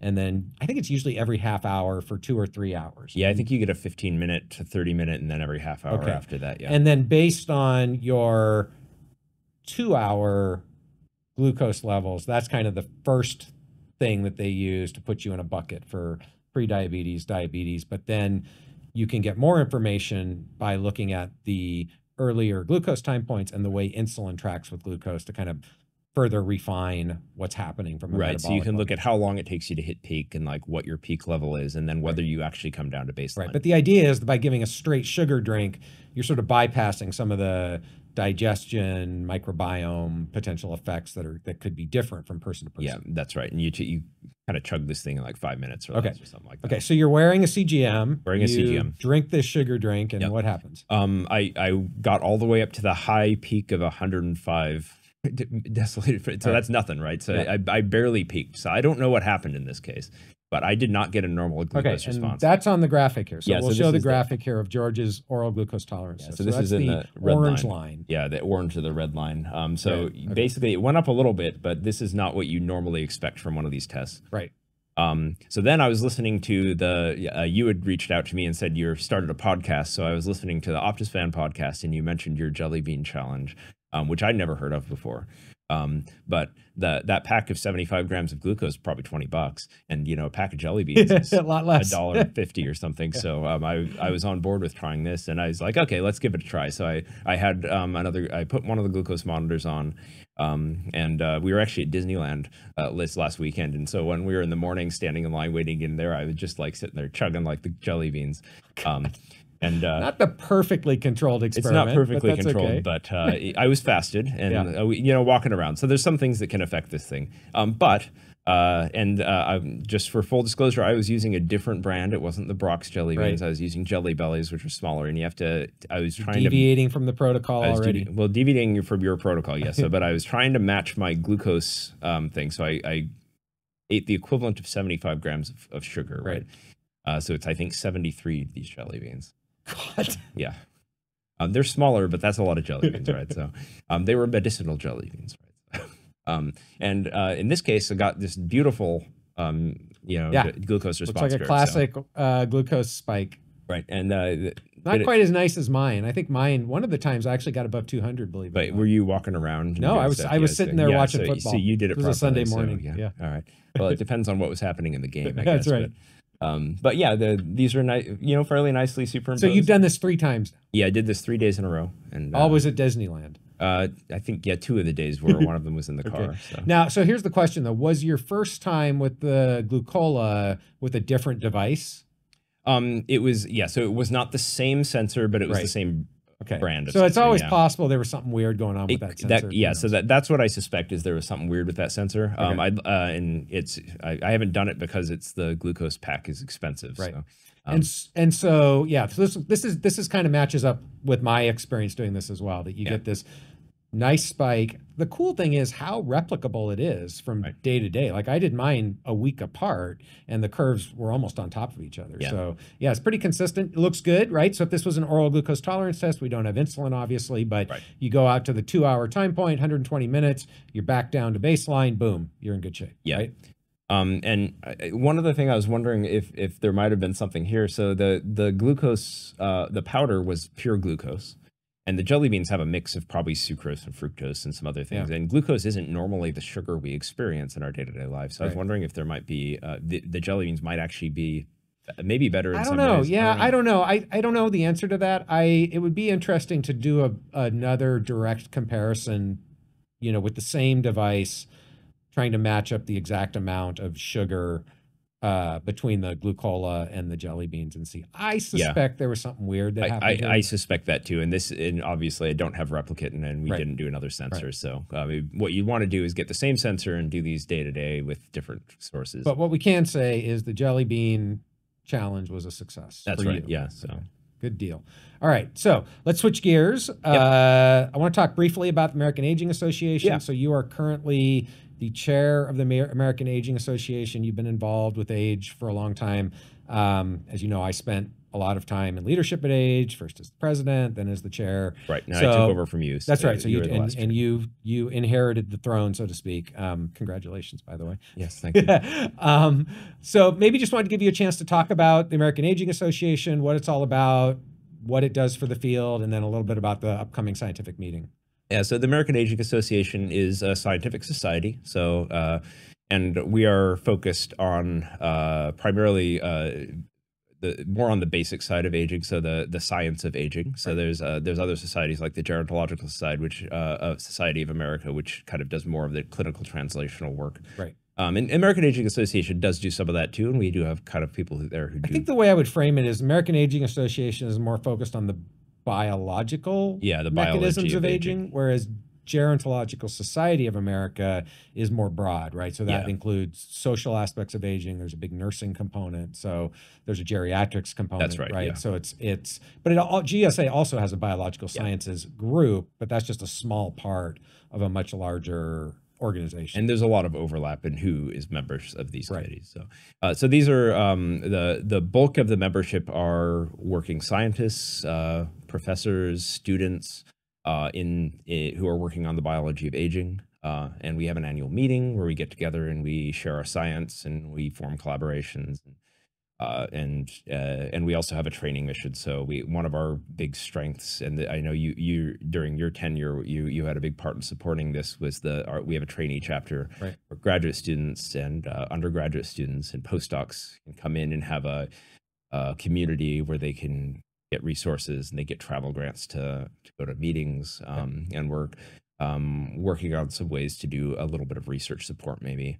And they are some of the most active members of our society, and that really driving the energy of the field. Yeah, I mean, I think the trainee chapter is a huge strength of American Aging Association, Yep. and I think that's one of the things that I've been most excited and enthusiastic about, is to see the growth and energy of that group of people who are going to be the future of this field. So right. And there's also a public outreach mission, so that the goal is for the American Aging Association to be a source of accurate information on the science of aging for scientists for sure, but also clinicians and the general public. Yeah, I mean, that is in the mission, right? Is to inform the medical community and to engage with clinicians, and that is a place where I think the society can expand. Absolutely. But you do get some physicians attending the meeting. And in fact, if anybody is a medical practitioner interested in, maybe we'll call it healthspan medicine. I don't really like the term longevity medicine because it's been co-opted by some charlatans, but I think healthspan medicine maybe is a way to say it. Or just interested in the biology of aging and how that intersects with health. I think AGE is a great meeting to come and, learn about some of the science, meet people. That's actually where I met Kevin White the first time, was at one of the American Aging Association meetings. So, so certainly would encourage people to attend the meeting. So the meeting's coming up in Madison in June. That's right. And there's an in-person component. I highly recommend the in-person component, but there's also a virtual component for people who want to attend the meeting virtually, right? That's right. Yeah, so we'll be in Madison this year. We're going to Anchorage next year. Really? That's been decided. Oh, interesting. Cool. I know when that was floated, there was some pushback. So no, we're going. I would say that I'm sorry I didn't get to participate in those board meetings where that was discussed, but I'm really not sorry at all. I know. I've taken on that role. Yeah, so that's great. Okay, so Madison this year, Anchorage next year. I will be at the Madison meeting for anybody who wants to come. I will almost certainly be at the Anchorage meeting because that will be very cool to get to go to Alaska. Right, and that's easy to get to from Seattle. Yeah, relatively easy from Seattle. Yep. Okay. Anything else you want to say about AGE? No, yeah, I certainly encourage you to join. If you're even if you're just someone interested in aging and someone you consider a lay person, we have members who are lay members, and we certainly would like more engagement with that. So please come. Yeah, it'd be a good time. Awesome. Okay, so now lightning round. All right. I haven't done this yet. I did it with Peter a long time ago. All right. But so just tell me don't think about it. Just tell me what comes to your mind. We can edit it out if you say anything you don't like. Yeah. All right. Your favorite hallmark of aging. You have 12 to choose from now. It used to be 9. Now you have 12. What's your favorite? You can look at the picture if you want to refresh your memory on what the hallmarks of aging are. Which one? This is, I put a happy picture of you for your favorite, right? Oh, great. Yeah. I couldn't find an unhappy picture. When I was a little younger. So that's right. I would say right off the top of my head, probably inflammation. I think that's a good call. That's solid. Yeah, inflammation increases with age. It's involved in many, many, many diseases, and my pathway influences inflammation. Okay, all right. What's your least favorite? So I couldn't find an angry picture of you, so I put an angry picture of me lifting weights. Least favorite. I don't know. I think there's. Come on. They all have importance. Don't be too politically correct here. The one that really jumps to mind is telomeres, and the reason I say that is that's the easy call. It's easy call. The only reason I say that is because if it's the first thing that everybody's always heard of related to aging. So, I can see that. Yeah, so there's certainly importance of telomeres in aging and age-associated disease, but there's more to it than that. Somebody's got to come in last. All right. We kind of talked about this, low protein or low carb. Where do you land? Low carb. Okay. That makes sense. Cardio or weights? We also kind of talked about this. Both. Both. Okay. Good call. This is from a Jax guy. You got to be careful here. Yeah. Black 6 or Het 3? I couldn't find a Het 3 mouse picture, so this is our friend Rich. Right. Who advocates for Het 3 and doesn't think that Black 6 is actually a mouse. Oh, I see. I mean, I would probably say Het 3 because you get the genetic diversity in the background. That's a safe answer. Yeah, but Black 6 are useful because they are all the same. You can do faster experiments. You just have to validate them in a more genetically diverse. Here's an interesting question. Have you ever come across anything in the longevity space that worked really well in Black 6 that didn't work in Het 3? Didn't work in Het 3. You know, I don't have one off the top of my head. I mean, people will point to metformin because that didn't come out of the ITP. But if you actually look at that DeCabo study, the effect was like 4%. Yeah, and that was at one dose, and at the other dose, it shortened lifespan by 10%. So, right. So I asked that because I mean, I agree with you. I think het3 is superior from a genetic perspective. It's genetically diverse, but Black 6 has worked really well, and I'm not really aware of anything where they didn't line up where it was a big effect. Well, there's an advantage to Black 6 in that it's one of the longer lived inbred strains, and so you at least don't have the worry that if you were looking at a very short-lived strain that you're just looking at one form of cancer or some other specific disease that mouse gets. Right, absolutely true. And that you're going to get some of that with any inbred strain, but you're at least starting with a longer lived time. Yeah. Yeah. Point, so. And I know this is something the JAX aging group thinks about a lot, and they're working with some other genetically diverse backgrounds as well. Yeah. I think the answer is that we need to have more diverse tools. Yeah. And Black 6 has a lot of advantages. We have a lot of historic data on how they behave and what is likely to work and not work. And we have things like the knockout collection where we can just go and get the mouse off the shelf and look at those. Right, which is not available in het3. Right. So you'd have to make that. And it used to be Black 6 was the only background where you could buy commercially available older animals. JAX has now started selling aged het3 mice. I don't know how much those are being used. And as someone from JAX, you don't have up here the diversity outbred mice, which is another diverse tool, and it's a little bit different where these mice are randomly bred at every generation. They start with 8 inbred strains which includes several wild-derived strains. So the genetic diversity in the diversity outbred mice is even larger than the het3s.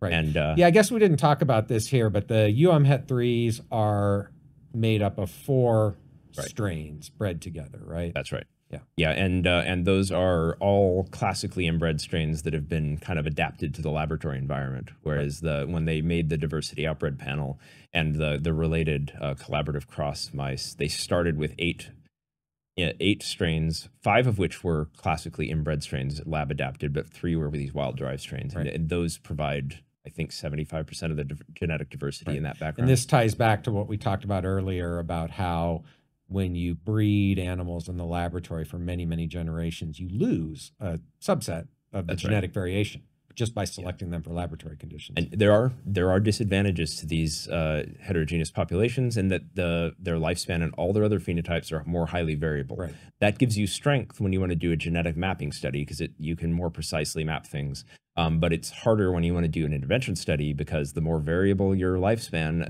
the more animals you need to see a change. Right. And so the statistics get harder. On the other hand, if your goal is to increase lifespan in people, then you probably want to understand that variation. That's right. So, yeah, exactly. So yeah, you got to think about all these things when you're designing the experiments. But it's good that we have all of these tools. Yeah. Okay. Now, worms or mice? This is going to be a tough call. Yeah. Worms for speed. I'm a C. elegans guy. All right, that's fair. Hey, there's no wrong answer. Right. Well, maybe there is, but yeah. But you know, a lot of things that are going to work in a worm are not going to translate, and so you got to go through and look at the mouse. So you need both. You need the worm for the high throughput early studies, and you need the mouse for the preclinical validations. All right. Rapamycin or resveratrol? Rapamycin. NAD or 3-HA. If you had to take one, which would you take and why? I mean, probably you have to take one. 2 bottles here. You have to take one of them. Which one? I mean, probably 3-HA given the data, but it's still pretty early. Yeah. Yeah. I don't know what I would pick. I mean, NAD, is going to be safe. That's the trade-off. Yeah, that's why I hesitate, right? So and maybe in another 2 or 3 years we can really nail that down. All right. Here we go. University of Washington or University of Arizona? Dubs or what is it, Wilbur? You don't have to answer that if it's going to get you in trouble. It won't get me in trouble. I don't know.